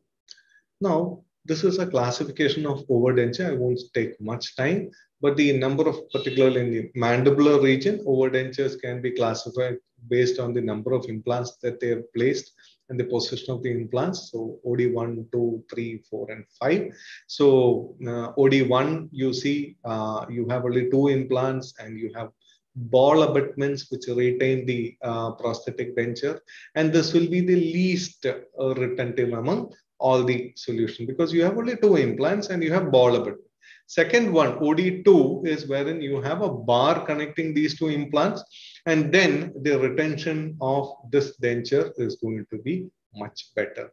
You see on the right side, there is a terminology PM6, PM3 to 6. PMS, prosthetic mobility. Okay, so prosthetic mobility is less when you use a bar. When you go ahead with 3 implants, OD3A and OD3B, again, the classification is based on the position of implant. You see A, B, C, D, E. There are 5 locations where the implants can be placed between the mental foramen. A, B, C, D, E. And based on the position of the implants, this is classified. Then coming to OD4, you have better retention. You may be able to use support also. So OD4 is where you have 4 implants placed and you have a cantilever also. This could be related to a stool with 3 legs. It is stable and strong. Okay. OD5 is when you have 5 implants. It is like a 4-leg chair. So the stability is fantastic. You can confidently sit. Even a heavy person can sit without the fear of falling. Now, see, those are the examples. Left side top, what you're seeing is zygomatic implant, retained bar, or which you could have a prosthesis with precision attachment. The prosthesis can be small if required. Okay, if that will suffice for supporting your lips and cheek and fullness and all, then you can make a small prosthesis, which with the benefit of which would be, gag reflex. Patient has got a better sense of taste. Advantage would be it could be removed and cleaned. It could be kept aside at night. So if there's any nocturnal habit, it can be managed. RP5, you see, this is RP5 OD2, wherein you have a bar connecting two implants, and then you have a denture with sleeves on it. Now, these days, with the advent of rapid prototyping and technology and CAD/CAM, we have some fantastic bar solutions which are available with all the implant systems. You have the Dolder bar, which we have always learned, early on for our overdenture and things and all. You have the round bar, you have milled bars made of titanium, it could be made of chrome cobalt, you have the header bar with slips. Okay, then you have the Paris bar, the Montreal bar. Different bar designs are available which you could choose, and this gives some fantastic solutions. When I say fantastic, especially when you have huge prosthetic space, you can compare these bars to the alveolar process. These bars bring up the height to the alveolar process, over which you place the precision attached dentures, which can be removed and cleaned. And the soft tissue response to such a solution is fantastic. We do a lot of Paris bar. Paris bar is what is popular in our institute. And coming to fixed solution, this picture summarizes what I spoke earlier. FP1 replaces only the anatomic contour. FP2, you have the anatomic contour and little of the root form. FP3, you have the soft tissue contour also being replaced by the prosthetic crown.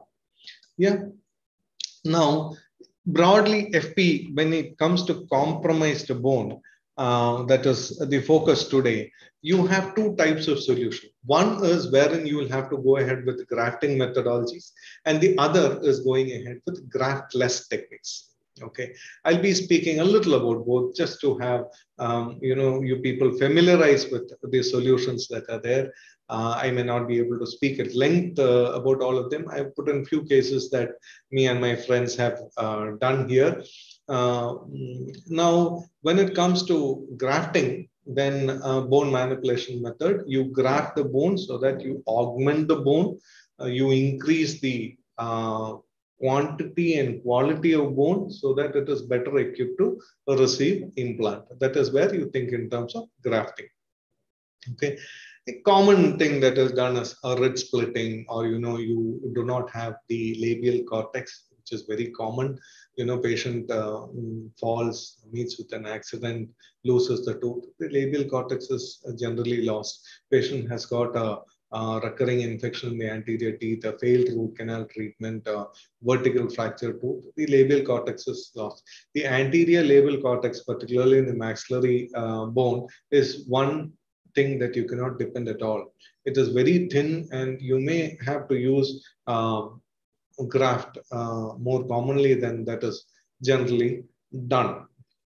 Okay, maxillary sinus lift, it could be transosseous or lateral window technique, and distraction osteogenesis, which is not very commonly done, but then that is a solution that we can think in terms of. Okay. So what is a ridge split? When do you think in terms of ridge split? When the width is less than 3 millimeters, and you have adequate height of bone, length is available. You can place a 10 millimeter long implant, but then the width is very less. Okay, so it is division C minus W, width is less. Then you can think in terms of a ridge split, widening and placing some graft inside, allowing it to heal, and then going ahead. The other is when, as I said earlier, the labial cortex or the buccal cortex is missing, and you do grafting technique to improve upon the bone volume. Let us see a couple of cases. Now, this lady, she came to me for implant placement. She's been my patient for a very long time. On and off she comes. She's got periodontal issues. And when she came for replacement of her teeth in her second quadrant, you see the available bone, it is only 2.9 millimeter wide. And now I cannot place an implant here and give her a good solution. You see, the prosthetic height is also huge. I showed this picture in the beginning. You see that prosthetic space is also high. The soft tissue thickness is about 3-4 millimeters. And so the prosthetic height from the crest of the bone is high. The bone volume is less. So they are all, as I said earlier, force magnifiers. The picture on the left side is the way she came. Right side, it is after we have cemented her crowns. Now, see the way the flap is elevated. The bone available is less than 3 millimeters in most of the areas. So what I have done is I have gone ahead using a BP blade itself and using a mallet. Slowly, I have gone about, splitting the ridge. Well, as Sharad said, every point that I speak, I remember my guru, Dr. Munratnam Naidu. And Sir is the one who gave us the strength to actually try out and do all these things. The Bart Parker blade with which I split the ridge, after which I've used a disc to split. Now you can see clearly how the ridge is split. It is still engaged in the base. And once I have split and I have expanded the ridge, I've gone about placing bone graft in between the ridge. And after which I've gone about using a membrane to cover this so that you do not have any soft tissue ingress into the area where we have placed bone graft. So that is the way the sutures was placed. You should make sure that the graft or the membrane is not exposed. She came back after about 3 weeks and we have removed the sutures. We are preparing to place implants for her by the end of October. So this is another case. This is one of our students who came. She had 2 crowns in the maxillary anterior region. She had some discomfort. I'm sorry about the quality of the picture. There was internal resorption in the central incisor, and we had to go about removing the central incisor, that is 1-1. 2-1 was already extracted, and the bone volume, as you see in the picture down below, it's only 1.8 millimeter wide. So she wanted 2 implants. I did give her the option of going ahead with one implant and having a cantilever replacing the other missing tooth. And those are the crowns. The crowns were removed and the flap was elevated, and you see the condition of the bone, very little bone there. And we placed the implant, then we placed the graft to manage the labial cortical defect. She is still insisting on her second implant. I've told her that after about 3 months, when she comes after the osseointegration of her first implant, we'll take a look and decide as to what has to be done. See, again, membrane has been placed and sutures have been placed. So again, all these things for me as a prosthodontist to do, I mean, something that otherwise I would have needed the help of a periodontist, is all because of the blessing of Dr. Naidu. He gave me the freedom to think, boldness to work and go ahead. Sinus lift, enough and more is spoken of. I'm not going to spend much time on it. Lateral window technique, wherein you have crustal bone less than about 4 millimeters. You would like to go ahead with the lateral window technique. You can place the bone graft, and if you think that you will get a good primary stability, then you can place the implant along with the sinus lift. If you think you will not get primary stability, the implant will not be stable when you place because the native bone is very less, then you might as well wait for about 3 months. Once the bone graft is taken up, you can think in terms of placing the implant. When you have bone more than about, say, 4 millimeter height, then you can think in terms of a transosseous sinus lift. You need not go ahead with a lateral window technique. You could as such lift the sinus through the crust itself, push bone graft, lift the sinus membrane, and then place the implant simultaneously. Now, over the last 2 decades, we have been seeing graftless solutions coming in a big way, alternate some fantastic solutions. First and foremost, that comes to our mind is, of course, all-on-4. All-on-4 was technique developed by Polomolo. Only 4 implants are used for full arch reconstruction. This is indicated for patients who have compromised bone volume. Many times, people think that it is just 4 implants, so the cost will be less. So this is a solution that can be given for all patients. No, all-on-4 is a concept which is developed for compromised bone, wherein otherwise we may have to do a lot of grafted augmentation. This is a philosophy wherein they try to avoid grafts and depend on native bone. Well, then here you have 2 implants which are placed in the anterior region and 2 in the posterior region. Posterior implants are angulated. Why are the posterior implants angulated? So that you can increase the distance between the anterior implant and posterior implant in the crustal portion, increasing the anteroposterior distance, the distance between the anterior implant and posterior implant. So when you go ahead with fixed solutions on implants, the length of the cantilever or the length of the prosthesis which goes beyond posterior to the last implant is decided by the anteroposterior distance. And repeat for your benefit, implants distance measured between the anterior most and posterior most implant decides the length of the cantilever behind it. The good aspect about all-on-4 is that if the bone is good enough, if you have got good primary stability, then you might as well go about loading the implants immediately. I'll show you one case that I did. This gentleman had a pair of complete dentures which he wouldn't use. He was very shy to smile, and he was not able to chew, and his health was deteriorating. His wife was concerned and they came to me. I took the OPG. As you see, you have the sinus invagination on bilaterally, very little or no bone posteriorly. Mandibular arch also, the nerve is nearing the crest, that is division C bone. So I suggested we go ahead with all-on-4. The picture that you see here depicts the Marlowe's guide, which helps you to define the angulation of the implant. Here anteriorly we placed relatively parallel implants, and posteriorly we went ahead with about 30-degree inclination. And the elements that you see above the crest is called multi-unit abutment. So an abutment which has got multiple units. What are the multiple units? One unit which engages the abutment onto the implant, and another unit which receives the prosthesis. The right side, you see the work that we have done in the maxilla for the same patient. It was done on the same day. And the protrusions that you are seeing are the impression copings, which are used for making impressions. I'm not spending much time elaborating all those things. All-on-4 itself can be a lecture series. So that is how the implant and the prosthesis. It is a depictive picture. It is not the picture of the same patient. I couldn't find it. So we went about making an impression, made the cast, then did the jaw-relation and the trial the second day. And the denture was inserted the third day. So he came one day evening. The third day morning, he had the prosthesis. Extremely happy patient, very happy that he did it.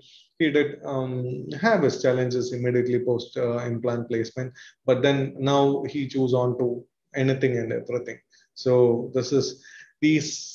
I have heard of a lot of people who say it is all-on-4 or none on 3. And I mean, diagnosis and treatment planning and selection of the case is extremely important for success of implants. You need to know which case is indicated for all-on-4. One. Second thing, you need to know which are the cases which can be loaded immediately, even in all-on-4, or which have to be loaded progressively. that essentially it decides. I have not found many complications with all-on-4. The number of cases that I have done, it is about a case selection. So what if you do not have a bone, sufficient bone in the anterior region, anterior to the sinus? You have this fantastic solution of engaging the zygoma, going ahead with zygomatic implants. So you'll have 2 implants in the anterior portion and 2 implants in the posterior portion. Initially, there were a lot of challenges with zygomatic implants because the crustal portion of the implant would come in the palatal region, and that would create problem for the patient to speak and, reduce the tongue space and very uncomfortable for the patient. But then a lot of water has flown the river, and we have implants being placed more and more buccally, so you have good prosthetic space. And this is a fantastic all-on-4 solution where you have limited bone in the anterior maxilla, so you can place only 2 implants. The other 2 implants can be placed posteriorly. You're still able to give a fixed set solution for the patient. Okay. Now, this has proved to be a boon for the maxillofacial prosthodontists also. So, wherein patients who come with maxillectomy defects can, have a soft tissue to manage the maxillary defect and have implants engage bone in the remote region to go ahead with fixed prosthesis. This is such a case where partial maxillectomy had to be done, and implants, 3 zygomatic implants were placed, and 1 implant was placed in the anterior region. A bar abutment was given, and this was done by Dr. Manju and our technician Vinod Binayar, who was a big blessing for us in our institute, and we have been able to do a lot of good work, serve a lot of good patients, particularly geriatric patients who come to our place. Short implants serve well. Yeah, one thing that you need to keep in mind is that there is a vertical cantilever. Well, if you take care of occlusion wherein there is no lateral load, then this definitely works out well. Coming to subperiosteal implants, when I used to be in my early days learning about implants, I was very seriously interested in subperiosteal implants, and it not being popular for compelling reasons. For the benefit of people who do not know, subperiosteal implants are placed over the bone beneath the soft tissue, beneath the periosteum. Early days, you had to reflect the soft tissue, make the impression of your bone, give it to the lab. They will do a casting in chrome cobalt, send it back to you. Again, after about 2 weeks, you reflect the flap and then place this implant, put on bone graft over it and suture. So these procedure and the healing phase was generally very painful for the patient. And it had its own failure rates and challenges of making it was very difficult. But then I used to think that in compromised bone, this would be a fantastic solution and it'll make a re-entry. So that is what I'm going to speak about in the coming slides, which is PSI or patient-specific implants. This patient at the age of 14, he had juvenile osteofibroma, and they had to resect the mandible. They waited till the age of about 18. And in India, here we are able to make these patient-specific implants.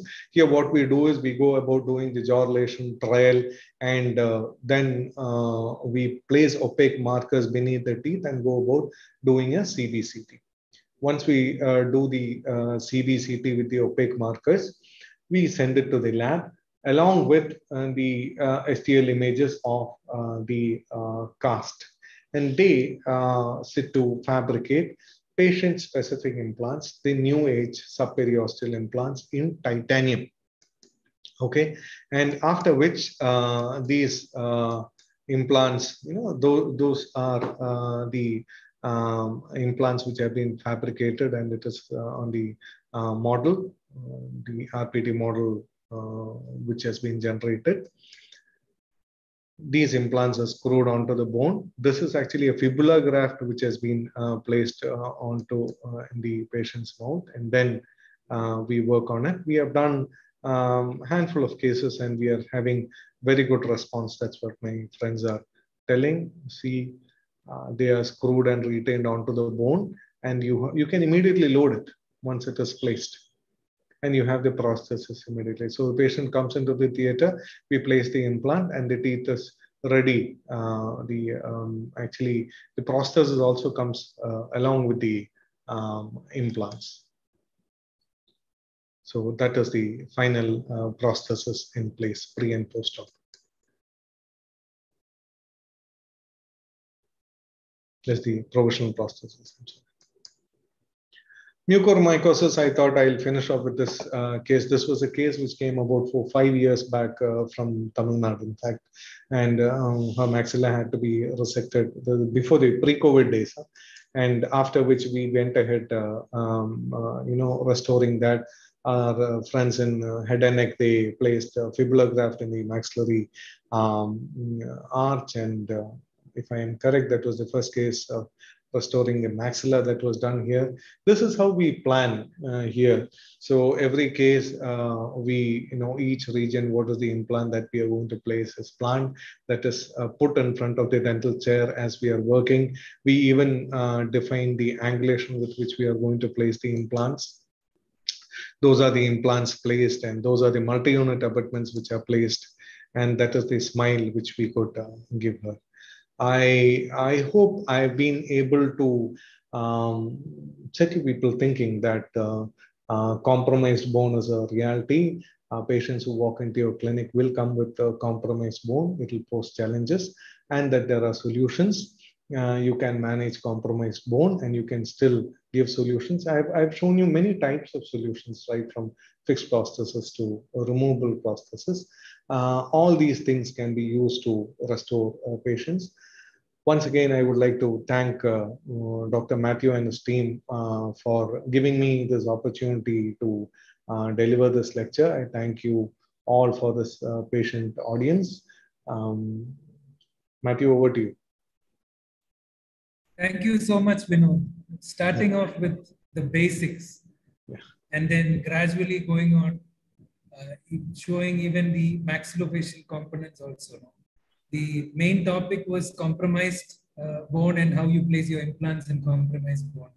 So starting with the basics and going slowly and gradually, I think it's easy for anyone to understand. Thank you for making it so simplified. Thank you. Thank you. Yeah. So I would like to thank my postgraduate student, particularly Dr. Sri Lakshmi, who has put in a lot of efforts, and all my alumni. Many of them actually sent pictures. They were so forthcoming when I asked for, because compromised bone is something that I'm talking for the first time, and they were all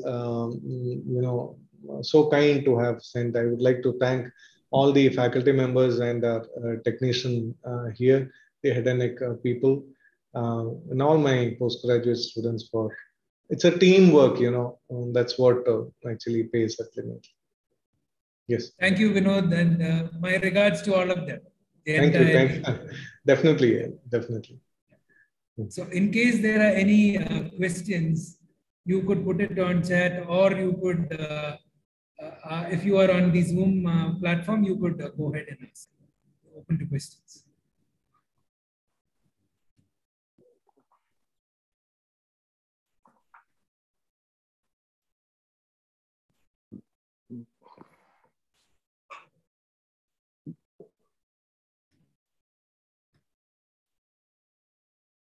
Vinod, I think it's very clear. So, no questions. Thank you. Yeah. Thank you. While I have thanked Dr. Naidu, to the audience, Dr. Matthew spoke so much about that we taught him and all. It's actually the other way around.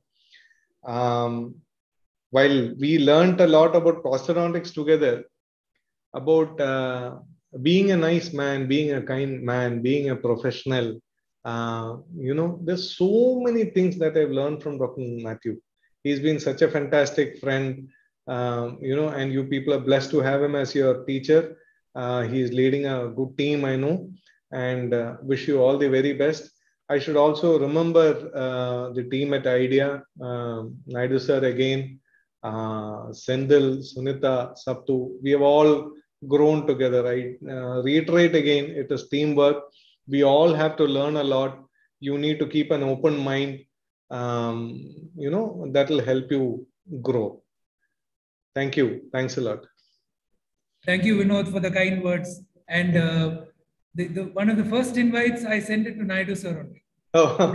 and sir sent all his wishes. He sent all his wishes. And he said he won't be able to make it, but he sent all his wishes. So that was the first invite was for sir.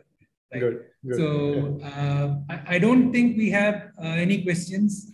Could we go on to the next presentation? Before that, Vinod, I would just want to present the certificate of appreciation. Please accept.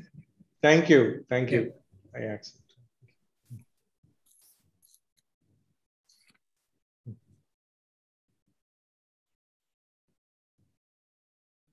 Yes, Vinod, is it there on screen? Yeah, it's there. Thanks a lot. Beautiful. Thank you. Thank you so much.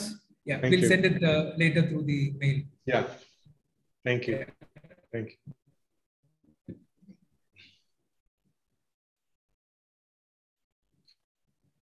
I think we'll start with the third presentation with Dr. Senthilnathan. It's to do about the contemporary or skills that you're supposed to know as a prosthodontist. And so we're awaiting your talk, Dr. Senthil. And to give the introduction, I would call upon Dr. Vidya Shankari, Professor, to go ahead with the introduction. Ma'am, you need to unmute. Sir, is it clear? Yeah, thank you. Please go ahead. Good noon, all. On behalf of Prosthodontics Department, KSRIDSR Dental College, I welcome Dr. Senthilnathan to give his lecture on challenging skill sets of prosthodontics. So Dr. Senthilnathan, he did his undergraduation and post-graduation in Meenakshi Ammal Dental College. To his credits, he carries a DNB Diploma in National Board by the Ministry of Health, and he is also a diplomate in Indian Board of Prosthodontics. He's a former professor, and he's a very well-known private practitioner in Mohapet, Chennai. And he conducts, he's a course faculty for many comprehensive implant training program on various academies. And he's a consultant in implant planning for IDEA, Dr. Naidu's academy too. And on a personal note, and he's a very good friend of mine and our family. And now I call upon Dr. Senthilnathan to take up this platform and to deliver his lecture. I welcome you, Doctor. Thank you. Thank you for your kind words. I can see a lot of faces that are very familiar to me. Let me first share my screen.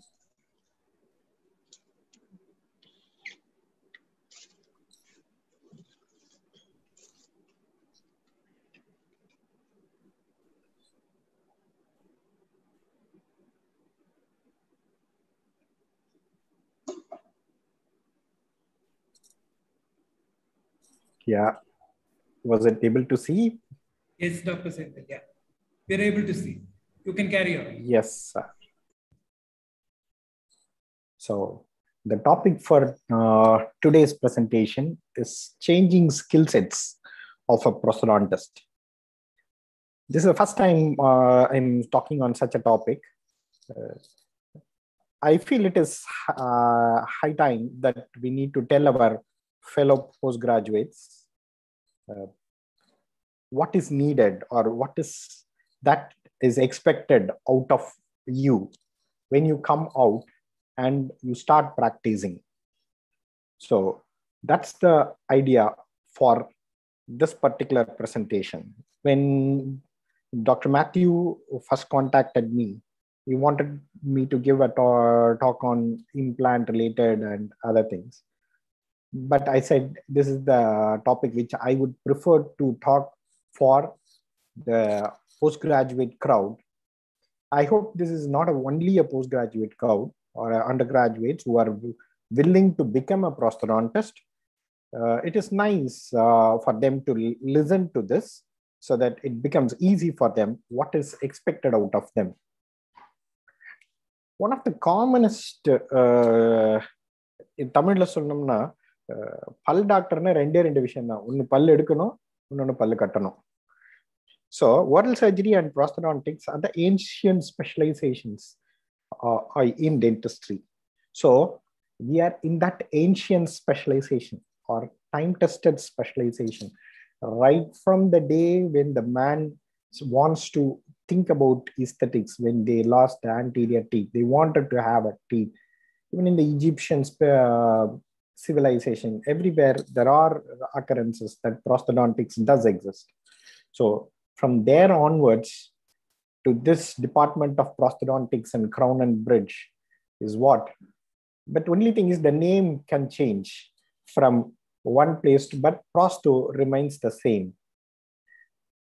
Because I always believe change is the permanent in the world, and we also should embrace the change so that we will not get lost. Even the dinosaur is lost. So even if it is a big animal with a lot of power, it doesn't exist anymore. So I am a consultant prosthodontist and a private practitioner.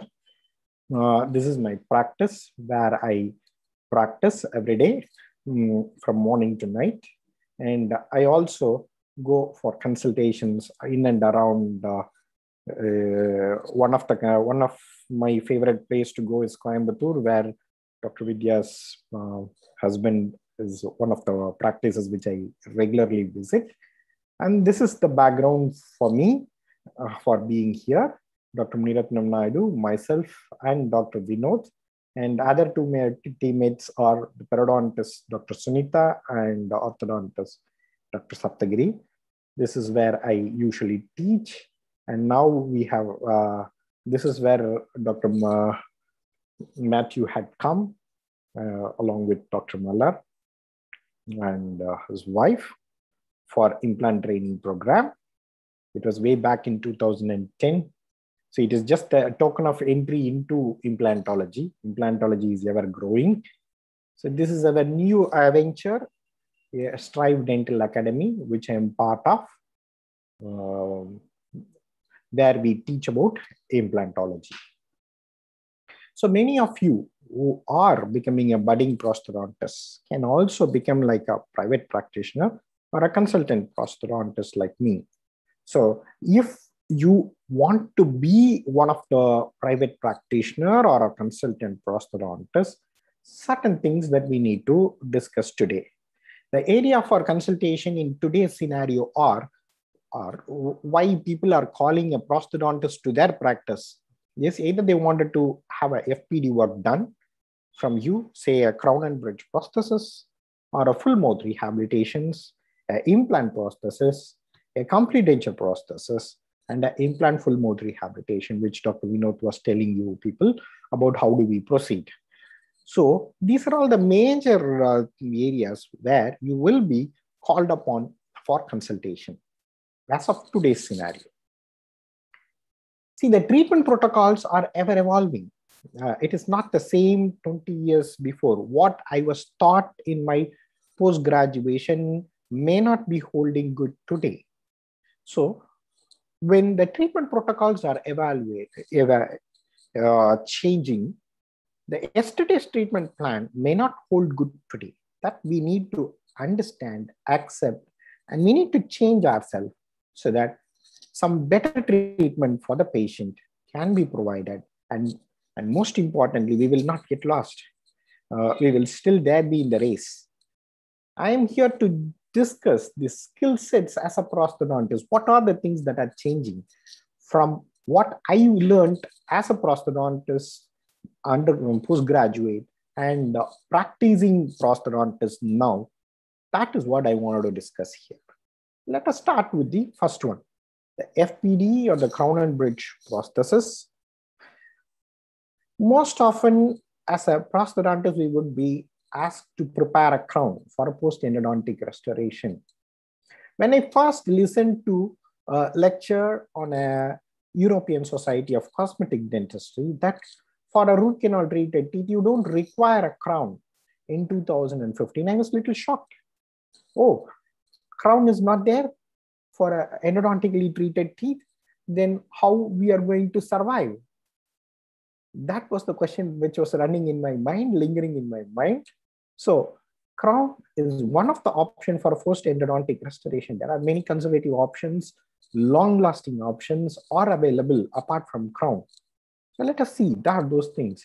The crown or no crown, why people are so much dead against the crown in European society or even in India, it is catching up very fast. It is basically because of lack of a good marginal seal. And there are chances that if the patient is having a high caries index, there can be a new recurrent caries that can happen. So all these are the major reasons why people wanted to conserve, and sometimes it can fracture. We need to preserve the teeth as much as we can. So now let us see a situation here wherein you have a class 2 lesion involving the pulp. Patient is reported with a pain. Usually in my practice, we are bound to handle the patient for pain relief. Only if the pain relief is done properly, people will sit for implants. That's how I see. So pain relief is part and parcel of every dentist. So I went ahead, isolated the teeth, did a root canal preparation by removing the proper caries, access preparation, and then filling the root canal, then a direct composite restoration on top. That is all. So we don't require a crown in such situation when you are able to prepare a very minimum preparation, a conservative preparation with adequate thickness of soft tissue in and around. So it is important that we need to have the right kind of restoration, that is a direct composite restoration. So it was shocking for me to understand that this works. Fortunately, for the same patient, we had another teeth to be going for an implant. We had an opportunity to take a CBCT. If you see the CBCT, you can understand that there is a root canal is filled very well, and see the amount of area that is used for the restoration or to gain the access. In such cases, a minimal access preparation and you are able to manage the root canal system with the minimal preparation, there is no need for, because we have so much amount of residual teeth, there is not much of bending of the cusp. A good direct bonding restoration, which is nothing but a composite restoration, definitely works well. That means what? We need to know about this one also. As a prosthodontist, okay, let us see this one a little more. The premolar is almost like a hollow shell. Molar is almost like a previous case. Let us see what can be done when we isolate and when we start preparing, when we start excavating the caries. The premolar is almost like a shell. The molar will be little better, but the buccal and the palatal walls are not sufficient enough to withstand. So what we can do in such situation, or what the restorative dentist, let me come back again. The term restorative dentist is common because we are going to give a comprehensive solution for that particular teeth, because it is the restorative dentist who is responsible for treating entirely. So in such cases, what is the treatment option? If I'm going to give a crown in such cases, especially the premolar, whatever remaining tooth structure that is going to be there is going to be cut off. That too, if you're going for all ceramic or a metal with ceramic crowns, nothing will be left. The patient will be coming back with the crown in down the lane for in 2 years or 3 years, which we don't want it to happen. In such cases, it is ultimately important for us to preserve what is there. So in such cases, what we are going to do is we are going to go ahead with a post and a core buildup, which is nothing but a composite core. And then that's how it is going to be finished. Okay, so it is now the restorative dentist role now to design this. Instead of going for a full fledged crown preparation, now what do we have here? A overlay. The material for which we are going to prepare is going to be all ceramic E-max, which is nothing but lithium disilicate, glass, or nowadays people or even can be done with lab composite, HIPC.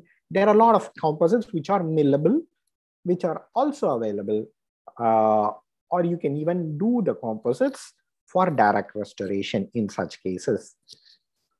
So what we can do is, we can get it from the lab in this fashion. See here, the distal off is not prepared.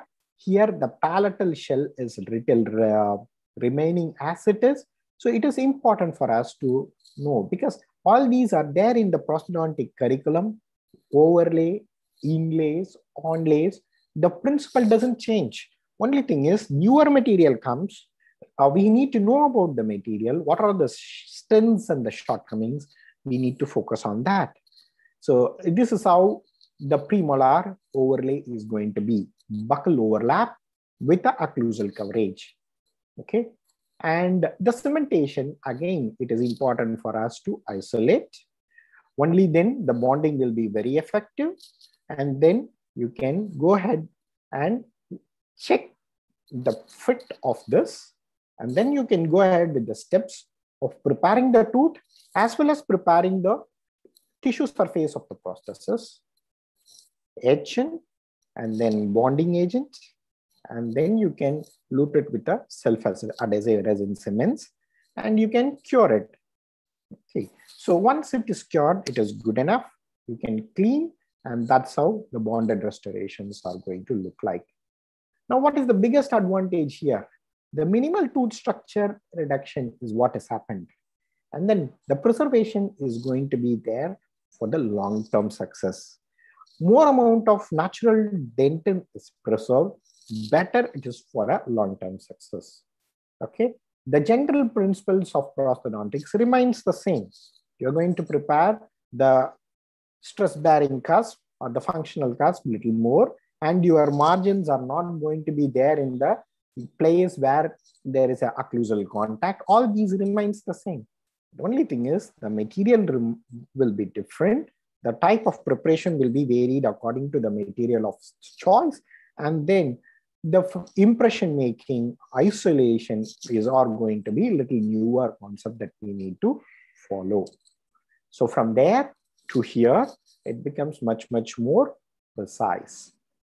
Now, we need to adapt these changes as a prosthodontist from the time of our evolution as a prosthodontist.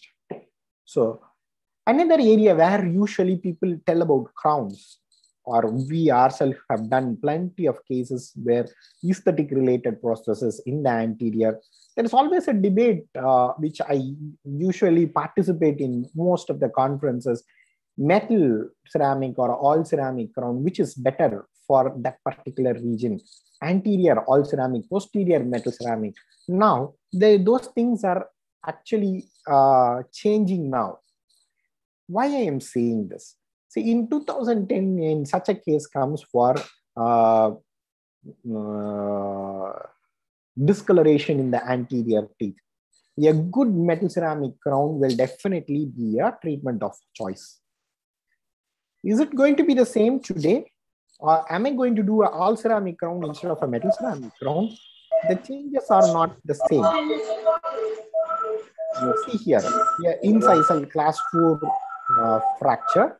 What is that we are going to offer to the patient? All ceramic crown with endodontics, with or without endodontics? Is that what you wanted to offer? That's what we were doing in 2010 up to 2015. Now, spacing correction, this is one of in my early part of practice in 2007. Spacing correction, what is that we can do? We can take a cast, we can do a diagnostic wax up, you can show it to the patient, and then you can prepare a crown and you can give a crown in this fashion without any spacing. Okay, so these are all the ways by which we are changing the smile by giving crowns. Even proclaimed incisor, we used to prepare only the labial portion. We used to do the access preparation through the labial portion, And we used to do a lot of cases like this. Aesthetic correction by giving a crown in the anterior region. Is it going to be the same in the same way? I'm going to treat the same patients in the same way? No, there are newer methods. Now, if you open the Facebook or any social media today, what is the treatment of option for such a broken thing? Direct composite restorations. Because this has become very predictable because of the bonding system, because of the isolation, because of the change in the material. This has become very predictable. Suppose if the same thing happens with me, what will I do? I'll go for a crown or I'll go for a direct composite restoration. Obviously, I'll go for a direct composite restoration. If it is my brother or sister, what will I do? It is going to be direct composite. If I am a little reluctant about the direct composite restoration, the next thing that I can think of is a laminate veneer for such cases. Not only that, a space closure like this. Excuse me. Previously, we used to give a crown, telling that the laminates will not be adhering to the tooth for longer time. When you bite something, it will come out. Nothing happens. Only thing is, if the proper protocol is followed, the laminate veneers gives a very good results. But as a prosthodontist, in the initial part of my practice, I used to convert that cases into all ceramic crowns instead of laminates. Nowadays, I realize when I touch the tooth for more preparation, I am the one who is going to face the music at a longer run. Because these people are going to come back to you if the crown is little loose or if the underlying tooth is broken. When there is any problem with the endodontic, it is your responsibility to treat them. So it is important for us to understand all this. So minimal preparation is always a better choice, and you have a lot of options in a minimal preparation. So from there to here, it just takes few thin layers of composite veneer, but it requires a lot of planning, a good skillful execution, a good laboratory support for such things. That is where we need to develop ourselves. Discoloration management. What we can do for such cases. Previously, I used to tell the patient about the crowns, okay, or bleaching. Nowadays, it is very simple. That's the intraoral view, post-orthodontically done. So what we can do is, this is a clear matrix, which is nothing but polyvinyl siloxane, which is in the brand name of Exaclear, marketed by GC. So this is a very good option. Take the impression by directly injecting onto the patient's mouth, and then you can prepare under isolation. Then what you can do is you can inject flowable resin. There are specific resins for this particular technique. Injectable monoshade resins that are available, which can be used very well to have a good outcome like this. So you have to finish, you have to polish. Even the surface character is going to be duplicated very nicely in such situations. Okay, so immediate post-op is going to be like this. And a week later, when the composite rehydrates, doesn't require anything. The color changes immediately. This patient was having a marriage within a week. So we did this and she was extremely happy. So this is the extraoral from here to there. Within a span of 2 hours, everything is changed. So now spacing management. Previously, I have shown cases with, I was doing myself as crowns. Now, what is that I'm going to offer to the patient? Do a diagnostic wax-up. This diagnostic wax-up can be an analog one. Nowadays, we have digital diagnostic wax-up. We have softwares for this, digital smile designing, but everything has the same concept. We need to have a diagnostic wax-up. You can have the proper, because all these are prosthodontic ornamentarium. We are used to doing wax-ups like this. So it is easier for us to do a wax-up. Okay. Now, what next that we can do? The same way, on top of this, we can have a index made, a clear index made and we can inject. That's all. So you can get the outcome as it is in the cast. So the patient will be very happy, quick. But the thing is, we need to understand this material requires little special efforts as a prosthodontist, because we need to isolate, we need to have the right kind of material, and then we need to know how do we polish all this. So that is where a newer skill has to be developed. So it is already existing skills of laminate veneer preparation, already existing skills of doing a diagnostic wax-up. Okay, what looks good for the patient? Definitely we will have a much better role as a prosthodontist in such situation.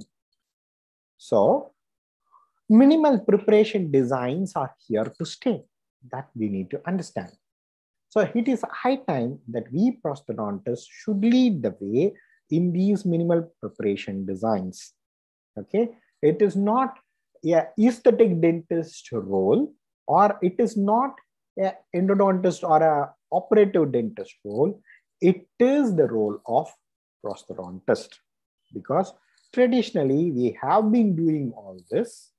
Okay, right from what Dr. Vinod was showing, from difficult cases to simplest of the cases. It is perfectly in our domain. We need to master the technique. We need to understand the material. That's how it has to be. So FPD, there are a lot of changes. No more we are going to be preparing continuously all the teeth from morning to evening, only preparation, all the 24 teeth preparation, all those are gone. So in full mouth rehabilitation, what is that we are going to do today? Okay. Is it going to be an analog technique, or is it going to be a digital technique? Is it going to be a conventional tooth preparation, or is it going to be a minimal preparation? Let us see both. See, this is a pre-op situation. This is one of the case which I presented in Indian Board of Prosthodontics in 2015. So this case was done in 2013 or 14 in that. So used to be a puncture, you used to have a lot of sensitivity. So that is where he reported to us with direct pulp exposures in many of the teeth, which necessitates doing a root canal treatment. Okay. Certain times we will be doing it a little on the overboard. Sometimes we'll be doing root canal, end up doing root canal for most of the teeth because of our preparation design, which is maximum. So we start with the diagnostic wax-up. As Dr. Prakash was saying, so this is how we do a diagnostic wax-up. And then side by side, we will be doing asymptomatic teeth root canals also. And then this will be given as a removable appliance, or sometimes we will do a full preparation, and then we can do a temporization based on the diagnostic wax-up. Here we perfect the occlusion, and then we go ahead and make the final restoration, as you can see in the articulator. Wax-up followed by the final restoration in the articulator. Whatever we wanted to give the occlusal scheme, whether it is canine guided. Okay, so all these things will be done in the articulator, and then it will be delivered to the patient. As you can see, most of the teeth are root canal treated. Some of the teeth which are extracted or are handled with implant placement. So that's how the gentleman ended up. So from where we started and where we ended. So this is where and 6 years down the lane, it looks good, fantastic. But the problem is not the same. As you can see here, the lateral incisor started little shaky. It had fractured. So what can be done? Are you going to replace with an implant, or is it going to be we have went ahead and done a post and core? Then what becomes a simple process becomes much, much more complicated. And then finally, we end up placing an implant for this case. But at present, it is only as a. So the problem lists are many. One is broken lateral incisor. It will be looking good on that day. So for some time, follow up. The failing RCTs is also a thing, because when you are doing RCT for all the 24 teeth, not all the 24 teeth is going to be the same. Sometimes there may be some residual lesion, broken instruments, all those things can happen. So that is why we need to avoid most of these things, so that you will be peaceful when you send the patient out. Say present day full mouth rehabilitation. What is that? We are in a much similar case where most of the teeth are worn out with sensitivity, and then with temporomandibular joint issues. The third molars have been extracted. That's the preoperative scan, and that's how the occlusion is. And if you see the occlusal surface, you can very well see that most of them are treated, and you can even see the root canal areas. So in such cases, is it necessary that we need to do a endodontic treatment first and then go for a crown? Not really. The treatment philosophies have changed. So we are going to increase the vertical dimension. In such cases, we don't even require to touch the occlusal surface, unless otherwise you wanted to. There are techniques to handle the preparations like this. A minimal preparation or an overlay is what is going to be planned in such cases. So it starts with intraoral scanning, digital mock-up, including the digital smile designing, and that is where the photographs, the scan, and then followed by your occlusion, digital occlusion, everything comes into play. So in such cases, you will be doing a digital mock-up, and then you will be transferring the digital mock-up from the printed model into the intraoral using a putty index like this. Under isolation, you will be doing a digital mock-up. See, after the temporization, the intraoral scan looks like this.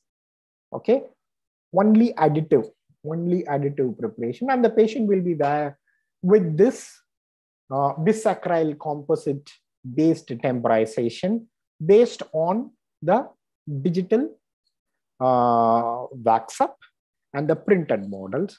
So this is how the temporization is going to be. And we need to perfect the occlusion in these cases. And then we will be starting with the plan, that is full ceramic crowns for previously prepared teeth. If you have noted, right posteriors are already having a bridge. So no way I can go for a minimal preparation. I have to continue with it.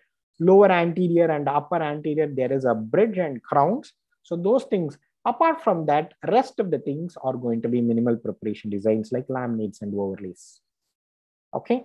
So this is the anterior preparation. This is how the anterior preparation is going to be. 3-unit bridge in the anterior, upper anterior, lower 2 crowns. Rest of the things are going to be laminates. Okay. So that's the finished Emax prosthesis in the printed models.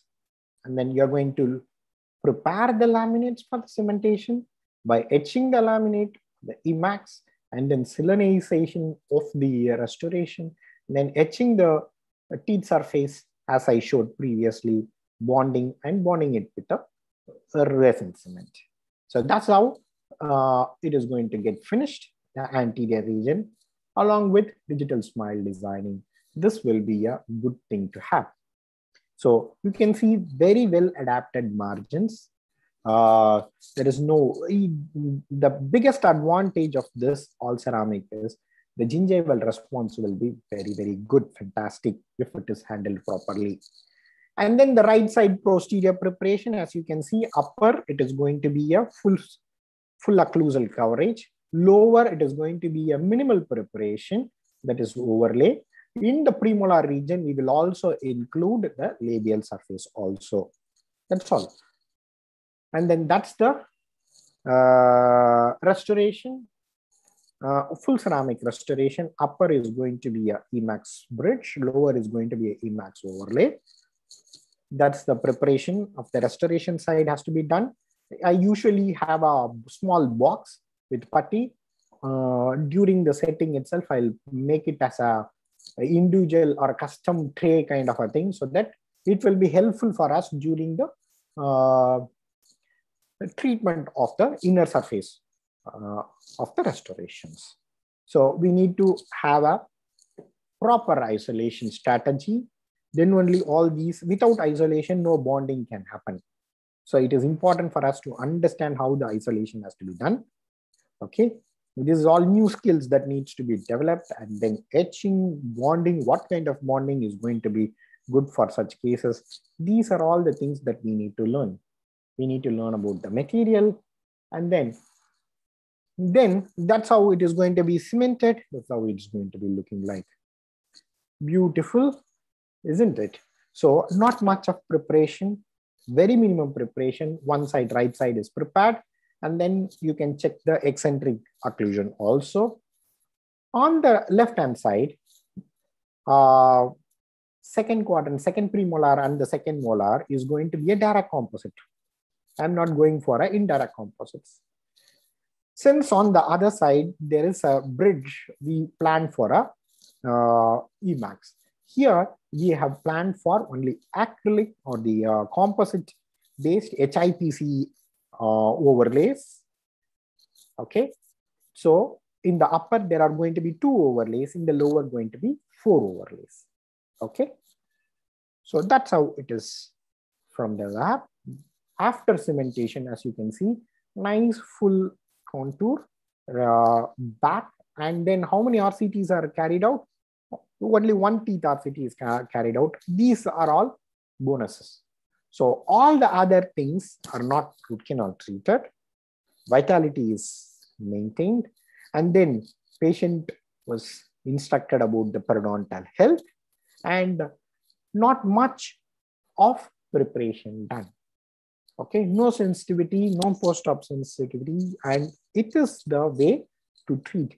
Suppose if it is your father or mother, this is how the occlusal surface is going to look like from here to here. Okay, so that's how. Is it going to be an analog which is going to be the best, or the digital which is going to be the best? The technique remains the same. What material are going to be used, how you are going to be used. See, only when you know about the analog technique, going into the digital technique becomes an easier way. Otherwise, it is going to be, even there, you can incorporate a lot of false readings because these computer doesn't know X, Y, Z. They only know their language. Okay, as you are instructing the lab, you cannot instruct the computer. If the preparation is not adequate, it is going to say, I cannot mill. So it is important for us to understand all this. Only when you refine your techniques in the analog, going into digital becomes much more easier. So now tell me, which one you would prefer if it is your own father or mother? Is it going to be conventional one, or is it going to be the minimal preparation one? As you can make out, it is your choice, and my choice is always minimal preparation, because I don't want to go for a conventional endo and crown for most of the things.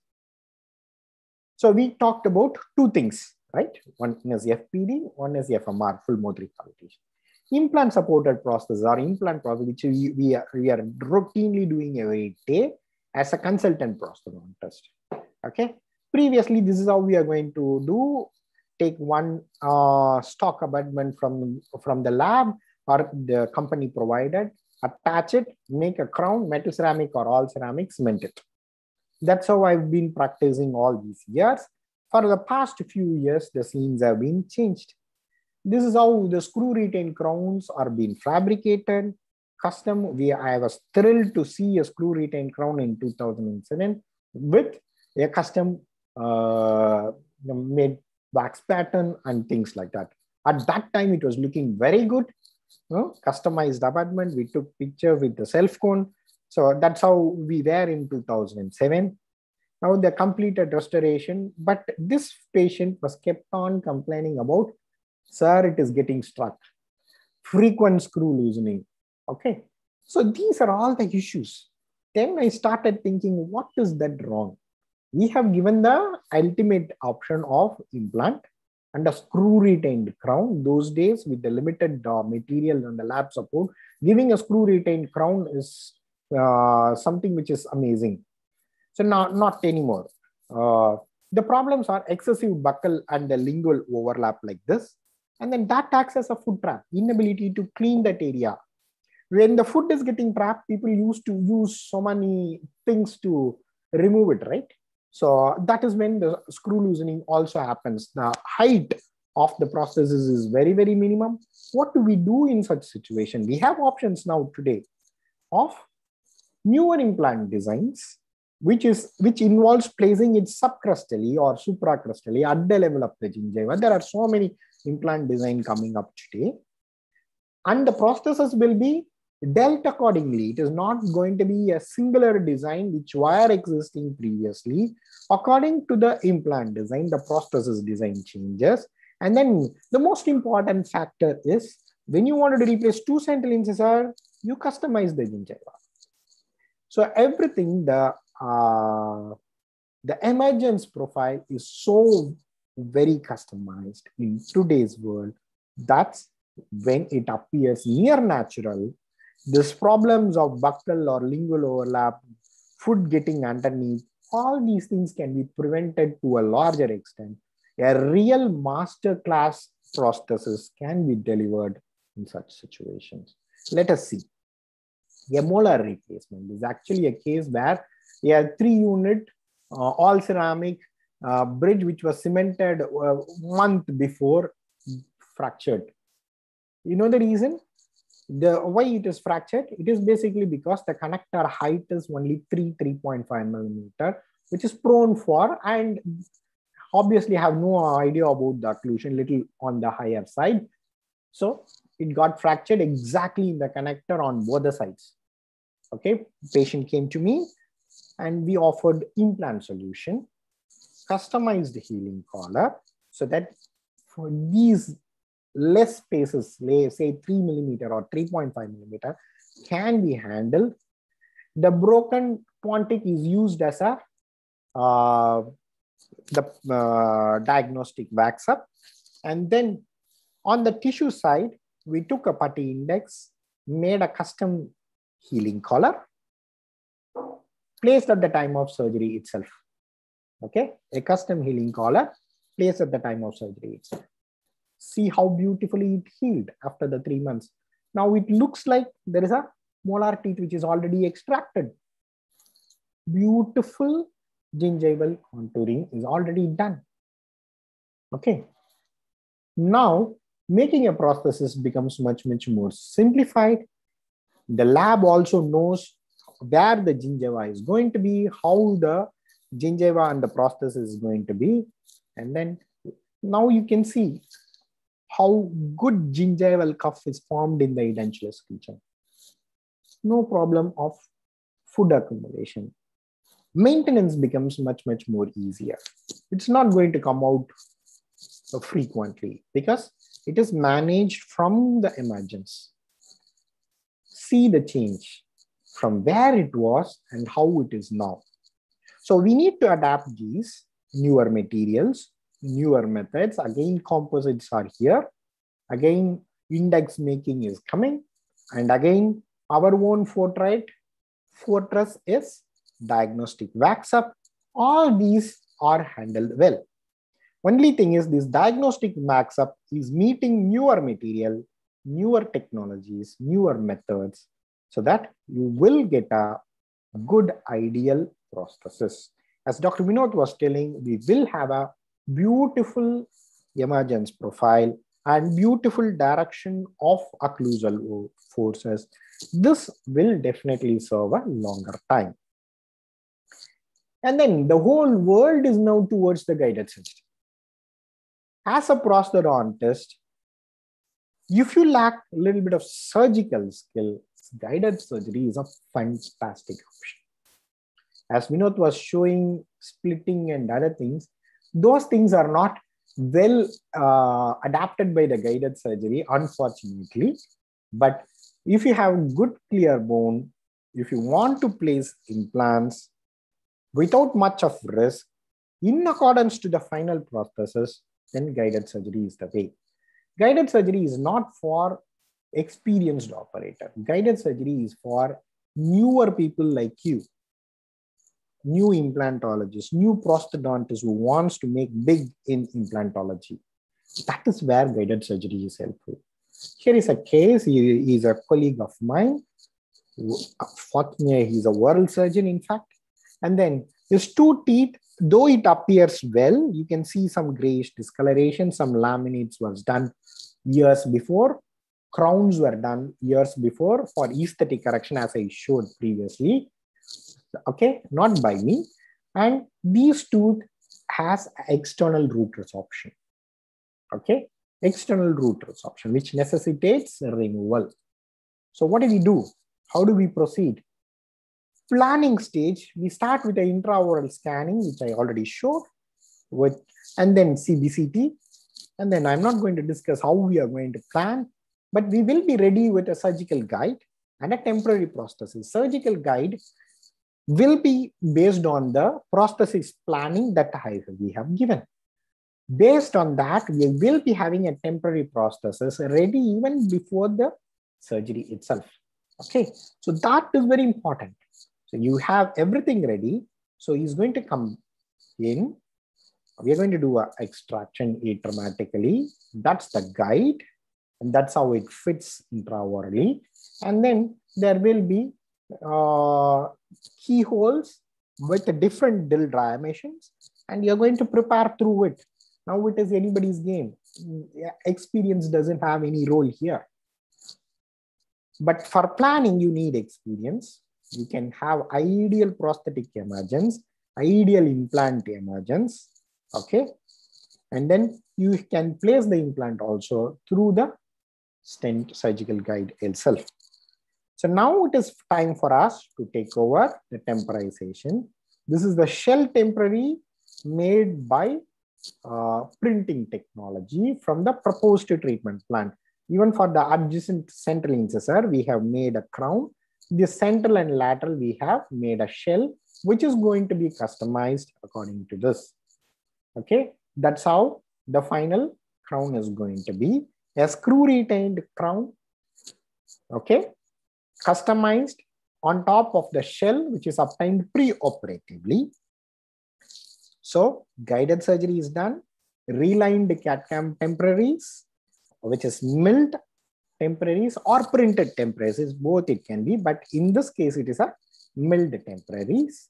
So central incisor, crown is being replaced. The other two central incisor, which is immediate extraction, immediate placement, and immediate loaded. Okay. Patient came in like this, walked out like this. So nobody can make out, especially the kids and other person who is in the home, they didn't even realize that such thing had happened. That's how the comfort of this procedure. The plan has to be done in such a way. Okay, this is how it looks after the 3 weeks. Now, if I show you the occlusal surface, see the emergence, how beautifully it is being healing. And then you can also see some traces of the regenerative materials, that is bone graft that is used. So beautifully customized. And that's how the prosthesis today is going to be. Okay. Now, we have seen from where we were in a implant supported situation, prosthesis wise, and where we are today. Okay.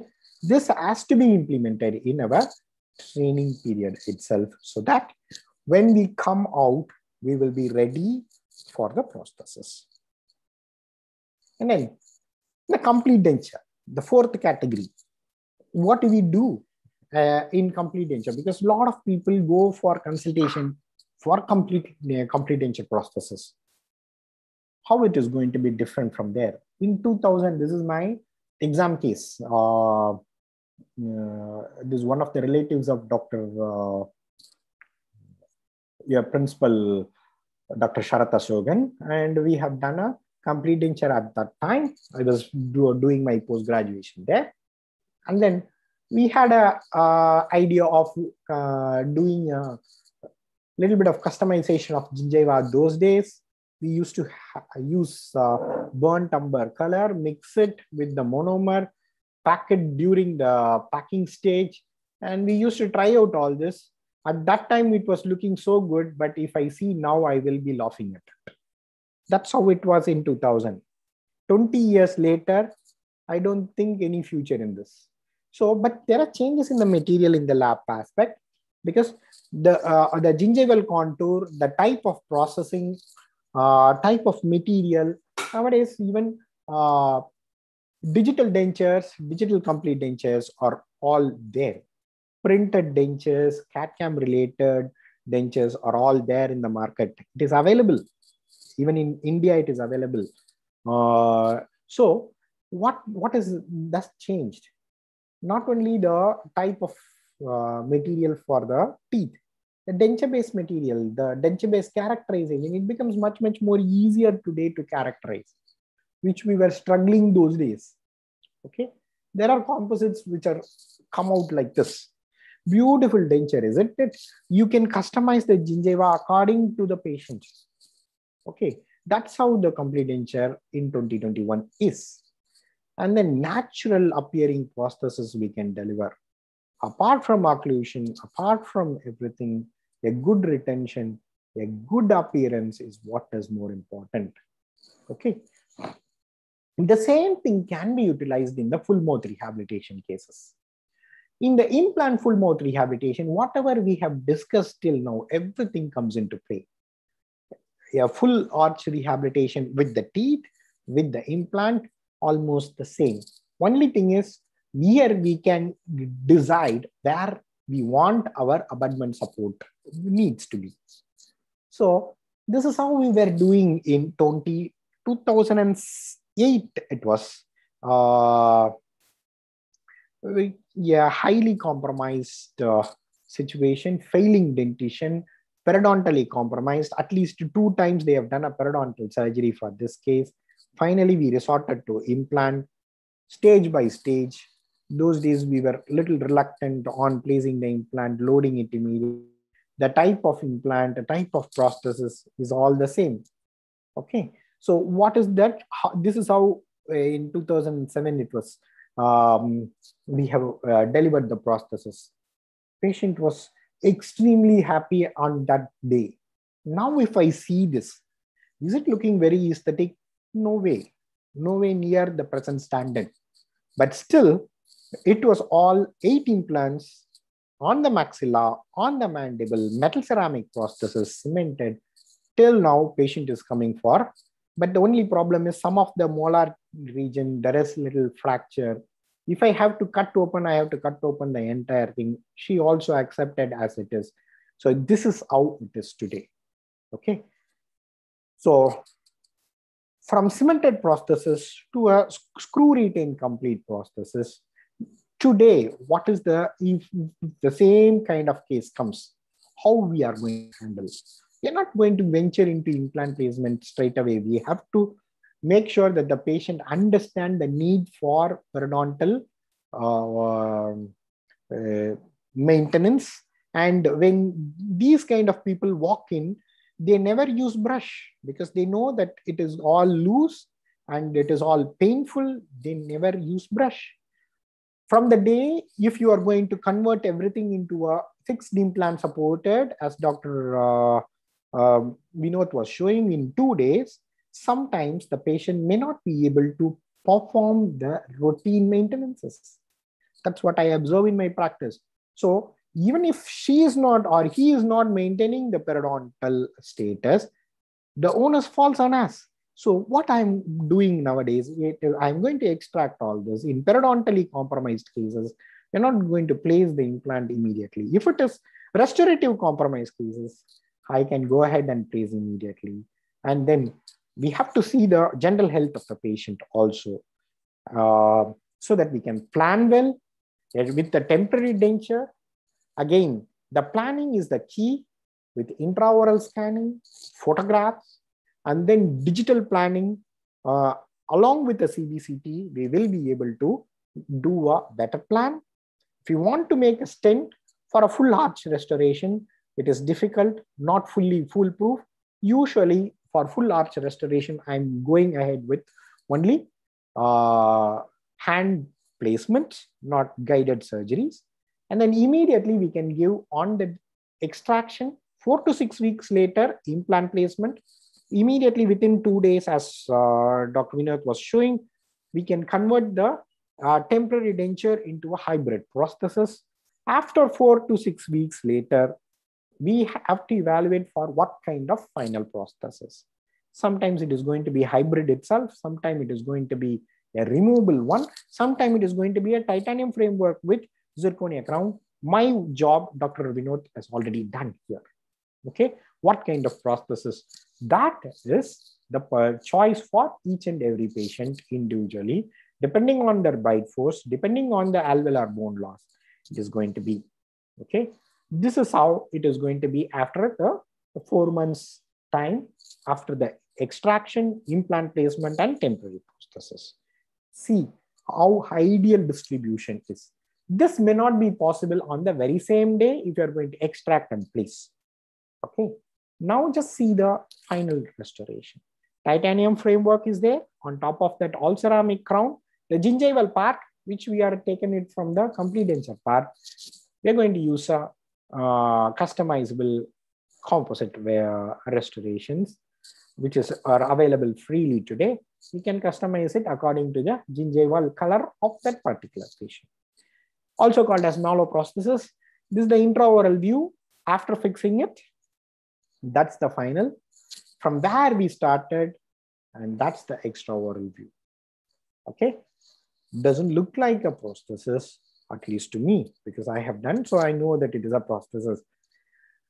So which one is your choice, cemented or a screw retained of this one? Even cemented can be done with this kind of thing, but the material of choice and how do we handle the tissues is going to be the different, and that's how today's prosthesis is going to be in a full mouth rehabilitation. Okay, again, another case. Which one is a crown? It's all crown. It's all full implant supported prosthesis. Along with the digital smile designing, we are able to give a good, proper outcome. Is the lower seen here? Lower, not at all seen. Just see how much is the height of the lower prosthesis. Okay, Dr. Vinod was showing in one of the slides how much only basal bone is there, but still we are able to give a fixed screw retained prosthesis. But only thing is we have to make sure that they clean properly. So what we discussed today are, one is FPD, in that FPD crown versus minimal preparation. Okay, minimal preparations are here to stay. Don't do for smile designing crowns. Those are all outdated. Okay, so what has to be done? A proper planning, interdisciplinary planning. Nowadays we are using more of orthodontics also for smile designing. Finally, we are finishing with laminates. And then in full mouth rehabilitation, we have traditional wax up and then converting that wax up into a temporary and a fixed temporary restoration, and then moving on to with the articulator and full mouth rehabilitation with crowns, with or without endodontics. And then traditional and then the newer minimal preparation designs like your veneers, overlays, veneer lace, and those things are becoming much, much more important because patient acceptance is also good, because it is not going to be cheaper, but the thing is patient acceptance is you're not going to get many root canals done. You're not going to face root canal failures. In the implant prosthesis, we saw about customizing the gingiva, customizing the emergence profile. That is part and parcel of every prosthodontic armamentarium. And then complete denture prosthesis, lot have been changed from digital dentures to changing the contour of the dentures, better materials. And then in everything, including all this becomes our implant supported full mouth rehabilitation. Okay, so this is where we are today. Are we ready as a prosthodontist when we come out? Are we ready to treat cases like this?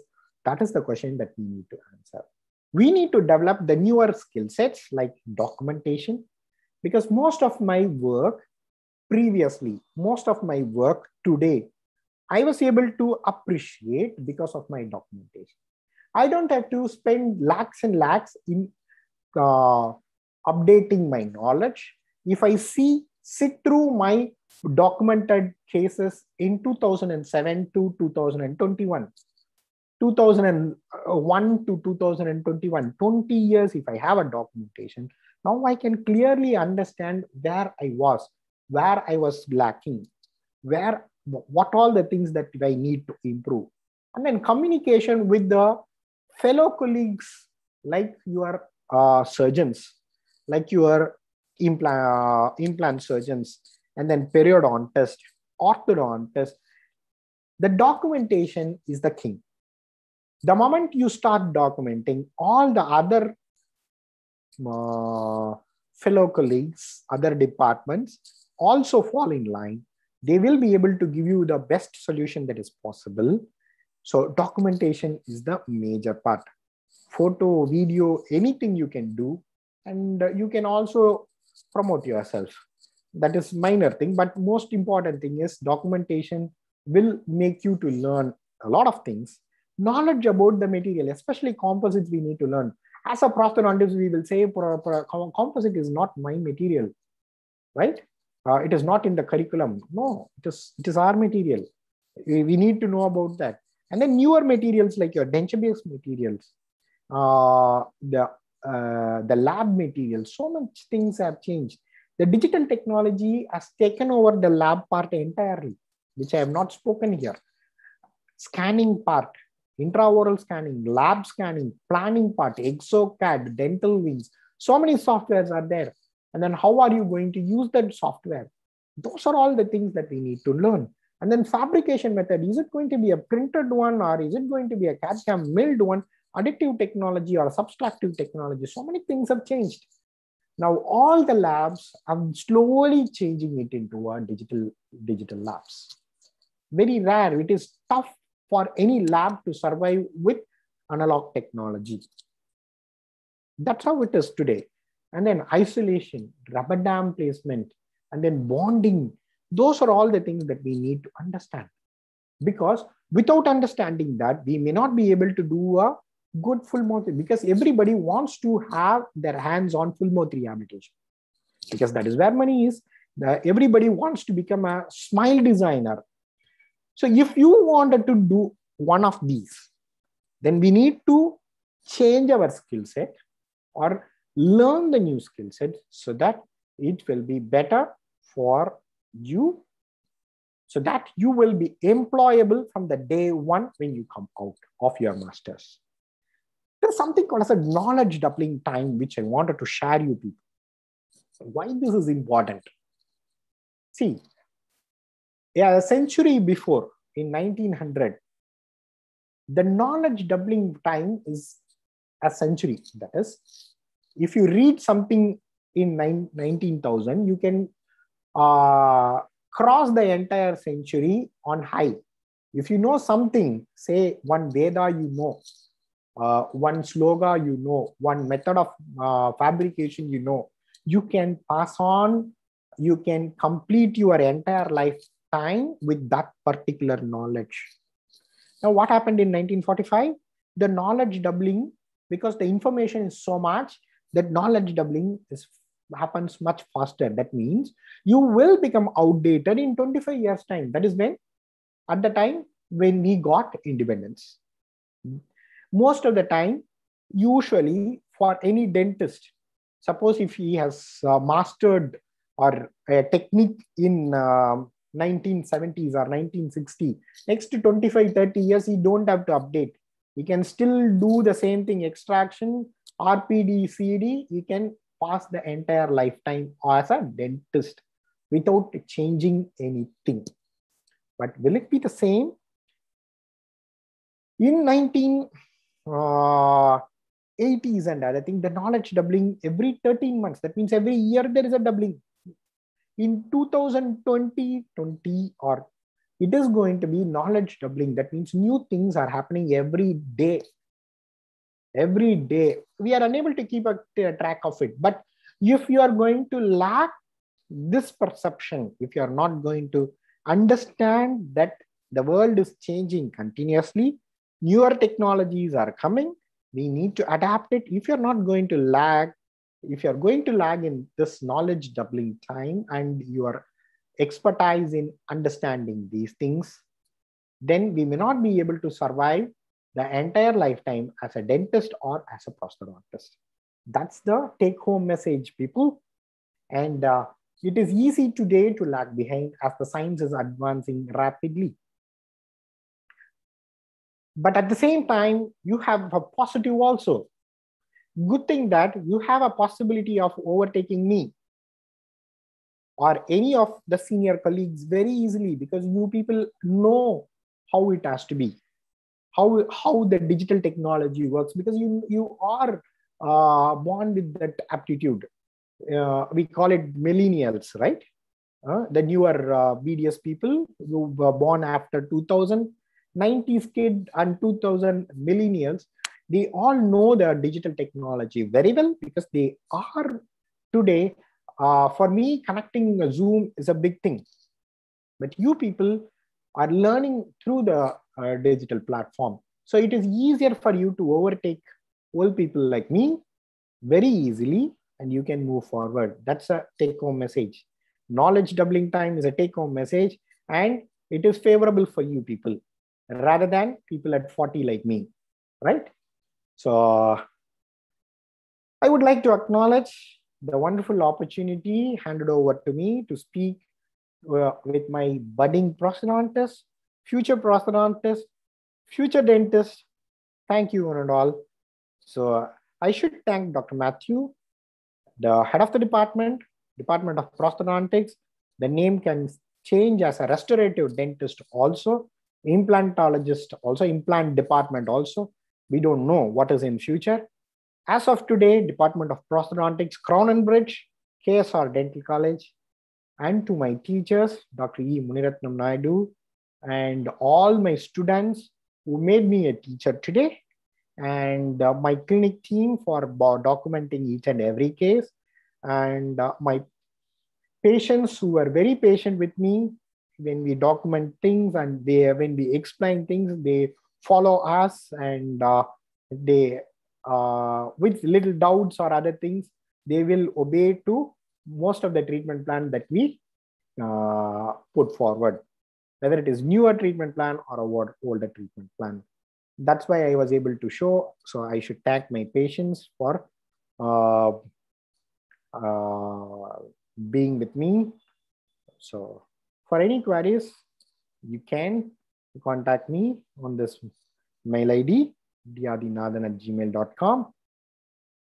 Thank you one and all. It is over to you, sir. Thank you so much, Dr. Sendil. I'm so glad that we didn't stick on with the implant topic as suggested earlier, and we went on with what you suggested. It's quite scary when you think about this knowledge doubling time.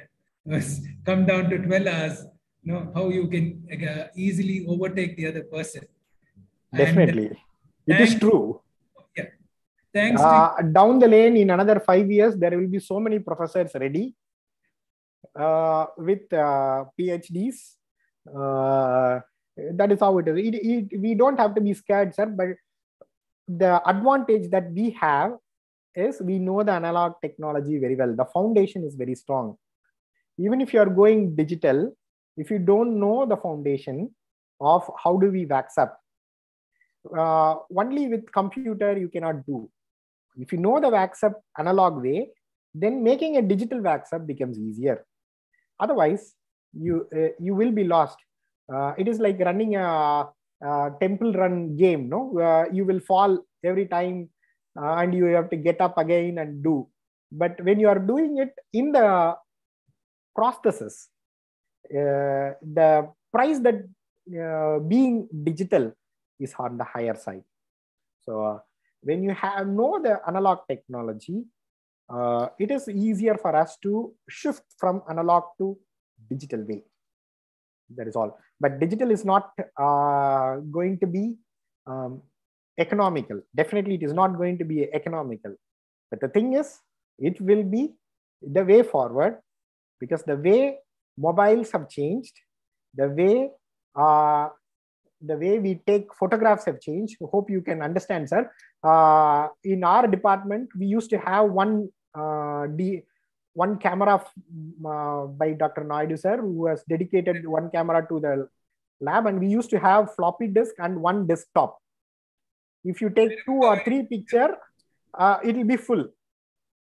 And for us to go and unload it in the computer and come back, by the time it will be 1 hour. Okay. And then the patient will be restless, and the next patient will be waiting. So we will not be able to document our cases. That's how it was.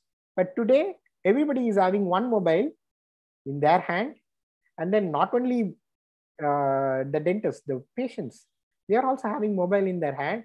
They will be able to critically acclaim the prosthesis. Okay. And then they can give a critical remark on the social media. So that's the way it is now. So we have to. So Senthil, thanks again for breaking up it into components, I think almost as 5 components, and elaborately speaking on that. And driving in the point that how important it is to keep evolving as technology changes, and how important this documentation part is, because I think it's very important to self-assess yourself down the years. You don't have to look at others. You just have to see yourself, how much you have changed, whether you evolved, whether you're using the technology.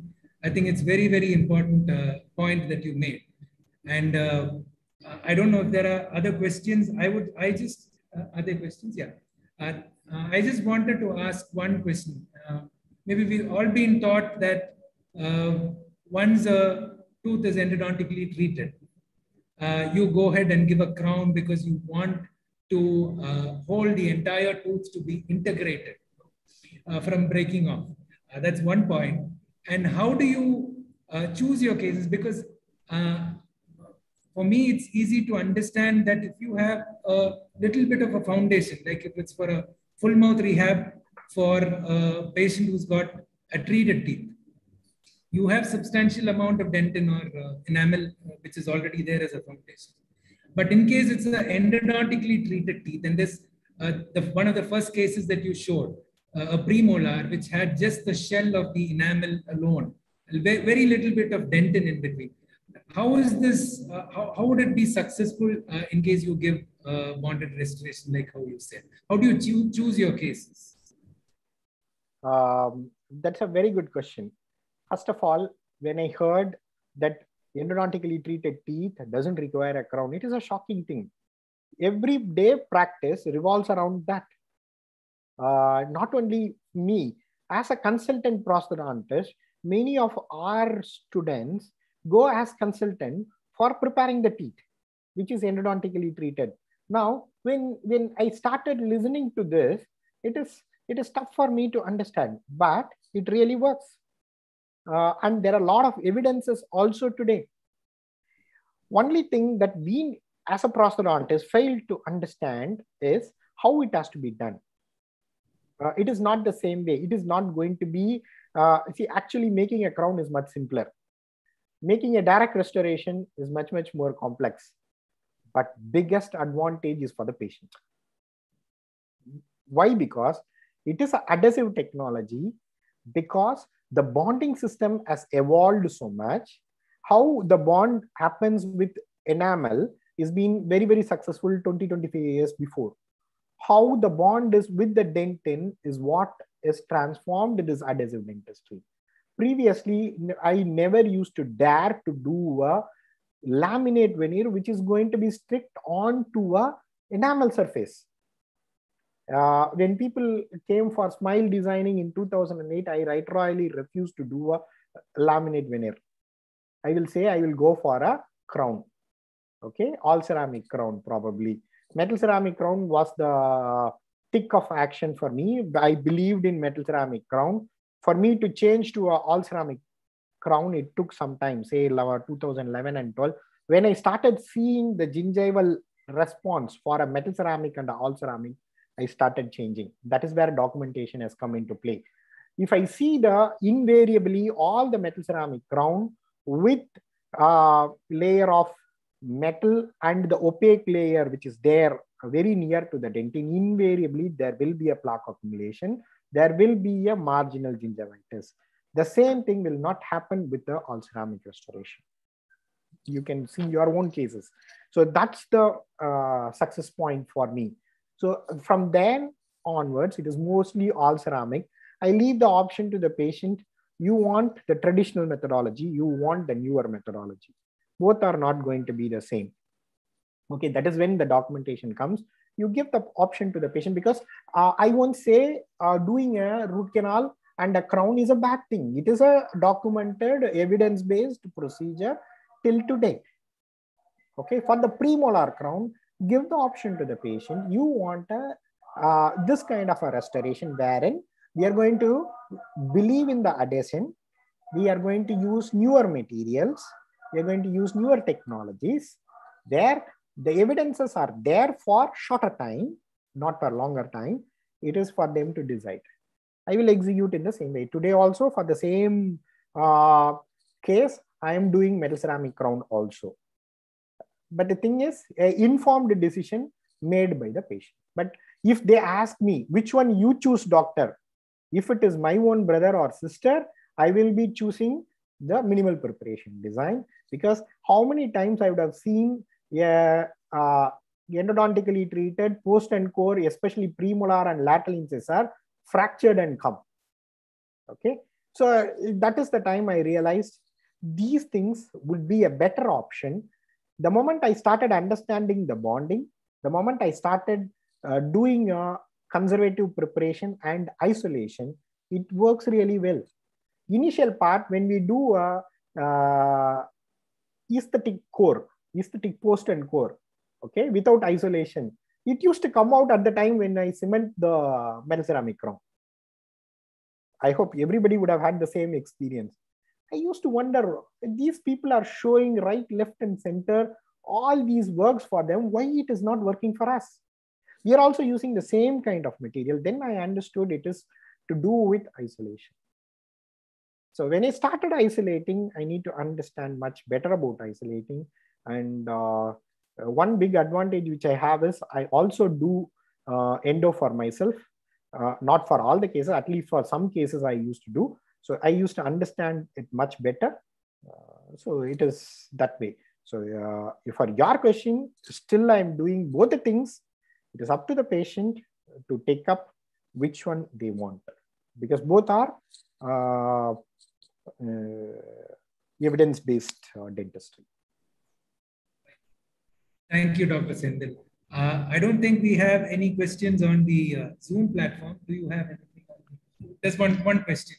Yes, I am ready to Sir, can you explain us again about the customized fabrication of the gingival cuffing for the molar case that you have shown for the implant?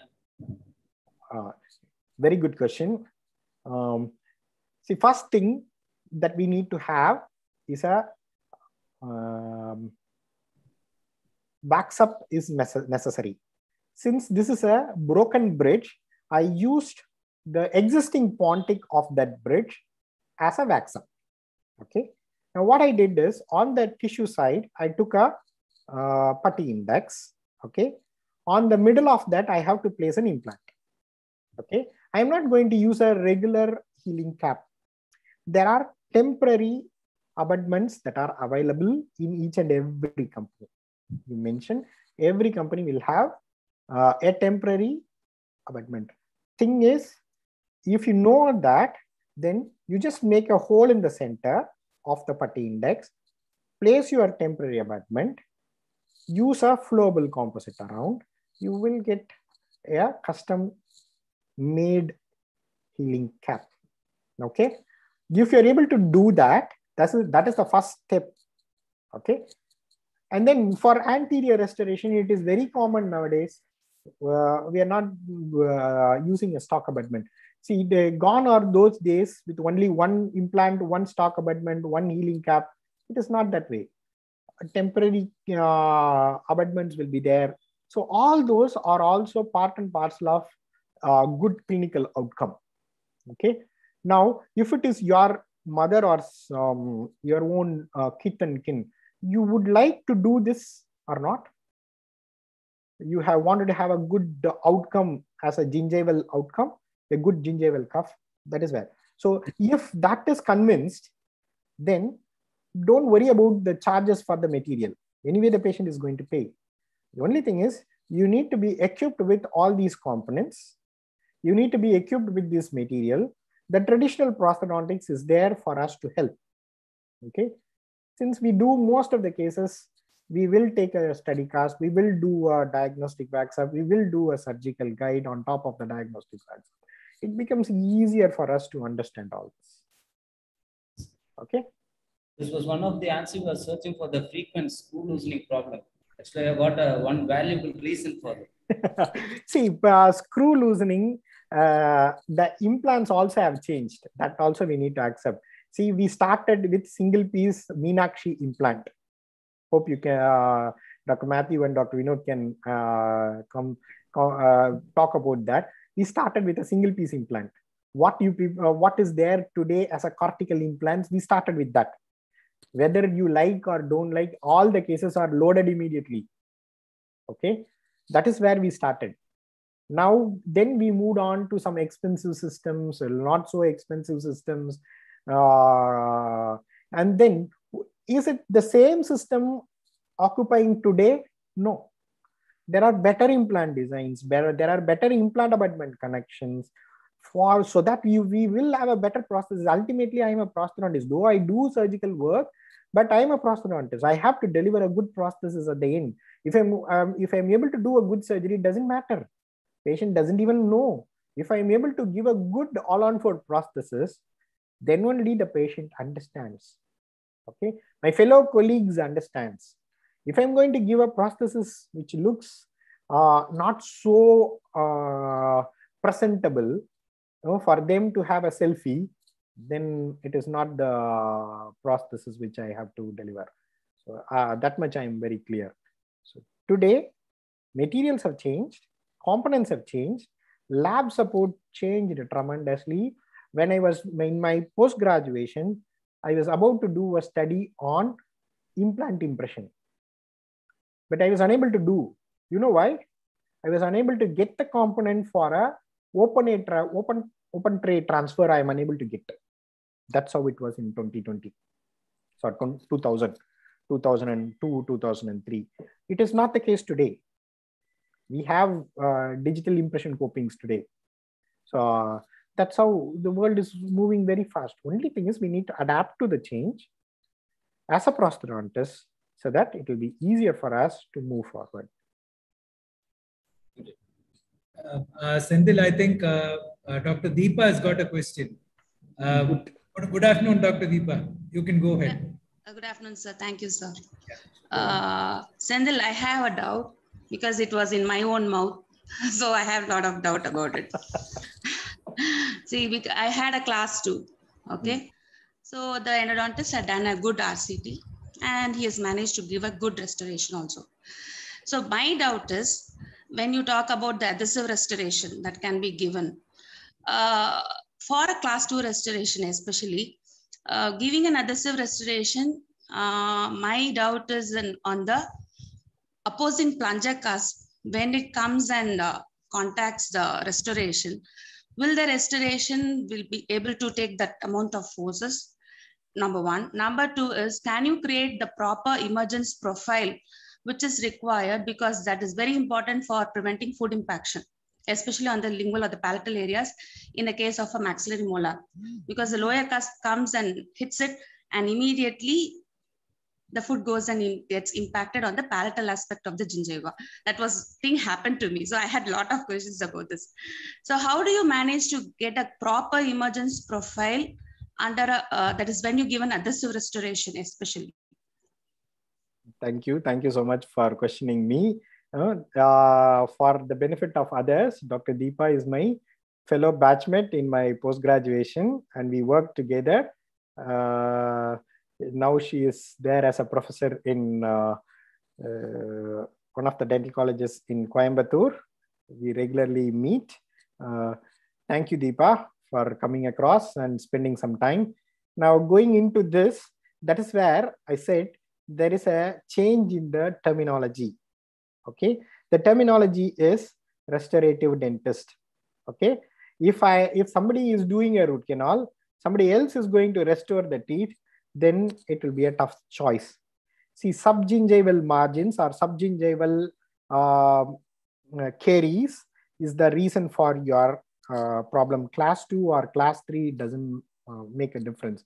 Subgingival restoration, previously, if you remember, our Dr. Naidu sir used to say, if it is subgingival, only two things. You make sure that the margin is down there in the gingiva, under the gingiva, on the sound tooth structure, or it has to be on a cast restoration, right? These were the exact words told by Dr. Naidu. But that was true at that time. But today, we are doing something called as a marginal elevation. Elevation of the margin. That is the first requirement. Even before I start the preparation for the root canal, first of all, I need to know where the margin is. A bite wing is an important tool there. Okay, before I could start the root canal treatment, I would assess where the margin is. Okay, with a bite wing radiograph. That is critical. If it is subgingival, the next thing that I have to assess, will I be able to retract the gingiva? It is all in the domain of prosthodontics. If you are able to make a good retraction with your retraction card, which we used to do when we are doing a full coverage restoration, that is where I should thank Dr. Naidu. Each and every case he used to do gingival retraction. The same thing holds good here also. Okay, so where the margin is, and then the margin elevation, there are newer materials like flowable composites which are with higher filler content, and then the matrices and the interdental aids are entirely different today. And then we make sure that the access is so small or so conservatively planned, unlike the previous one where we wanted to have a full straight access. It is not so now. With little bit of magnification, all these things comes into play.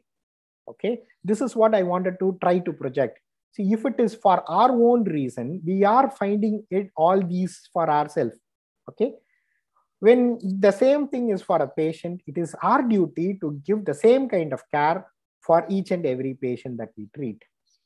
The next thing that you asked was the material of choice. See, the Emax is the material of choice here, or the composite restoration is the material of choice here, direct composite. See here, what is the megapascal of the compressive strength? It doesn't matter. What matters is how well it is able to bond to the tooth structure. If it is able to bond to the tooth structure, much better. If it is having the same modulus of elasticity as the tooth structure, most often the bond will be very secure.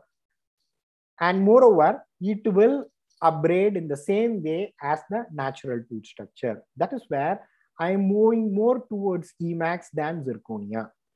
Okay, where the modulus of elasticity is on the higher, and then it is not going to abrade in the same way. Just consider this as a newer tooth material, that is all. It is bonded, that is all. The bond we need to believe. We are unable to believe because we have not seen a good bond.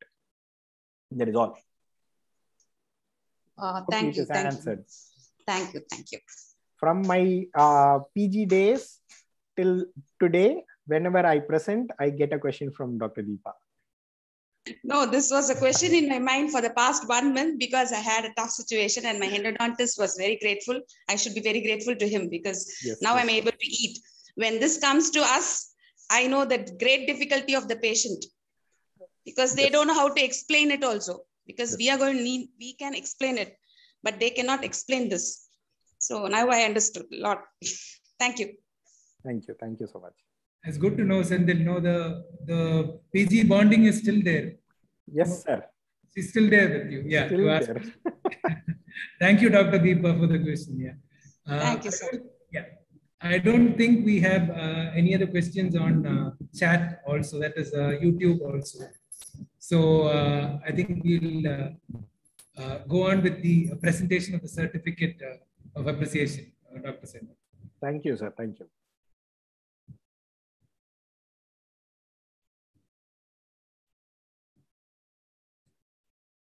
Yes, Dr. Senthil, can you see that? Yes, sir, I can see that. So please accept our appreciation. Thank you so much. Thank you, sir. Thank you so much for the thought-provoking talk. So just before ending, I just want to say, please your feedback, link on the Zoom chat, and we'll be sending the link to your emails, because we couldn't send it through the YouTube. We'll send it through the email. Please do send us a feedback form. It will be helpful for us. And I wish to again thank all the speakers for spending your valuable time and enlightening us. And thank all the participants who come for the event. And I would now wish to call upon Dr. Vidya Shankari to give the vote of thanks. Ma'am, unmute yourself. Yeah. Good afternoon, all. So first, let me give a glorious thank to the Supreme Power for making the CDA program a successful one. I thank our Vice Chairman, Mr. Srinivasan, in his absentia, Principal, Dr. Saratoshogan, and our respected HOD, Dr. C.A. Matthew, for giving their immense support. A special thanks to our resource faculties, Dr. Prakash, Dr. Vinod Krishnan, and Dr. Sandhanathan, for accepting our invitation and sharing their knowledge very well, and thankful for hosting, having such a wonderful people today. It was really an astounding presentation. I thank all the participants and the colleagues from our department, and a special thanks to Dr. Prasad for his technical support. And we have to extend our thanks to Dr. Deepika and Dr. Biju for their constant, untiring work, and also our PGs of our department for helping us to host this program and make it a wonderful, victorious one. Thank you all. Thank you again. Jai Hind.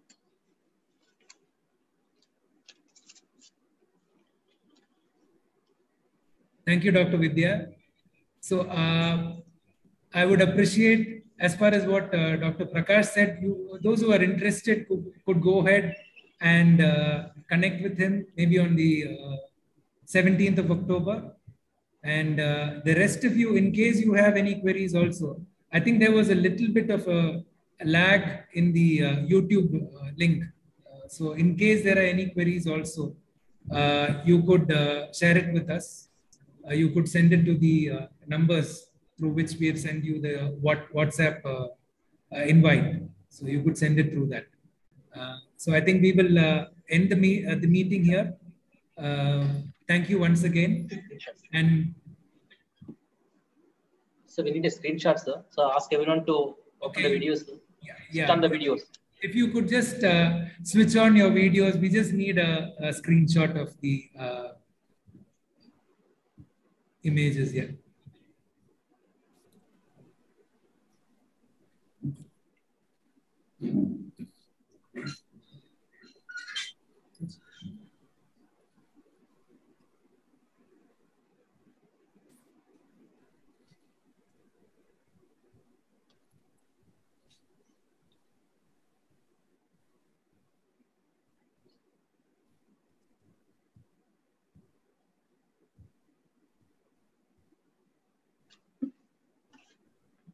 Is that okay, Mahesh?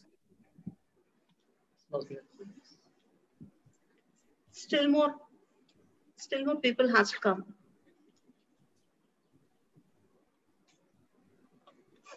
Yes. Is that okay, Mahesh? Yes, sir. Yeah. So thank you everyone once again. I think we would leave the meeting as of now. So in case you have any queries, you could send it across. Please do. Thank you. Thank you, sir.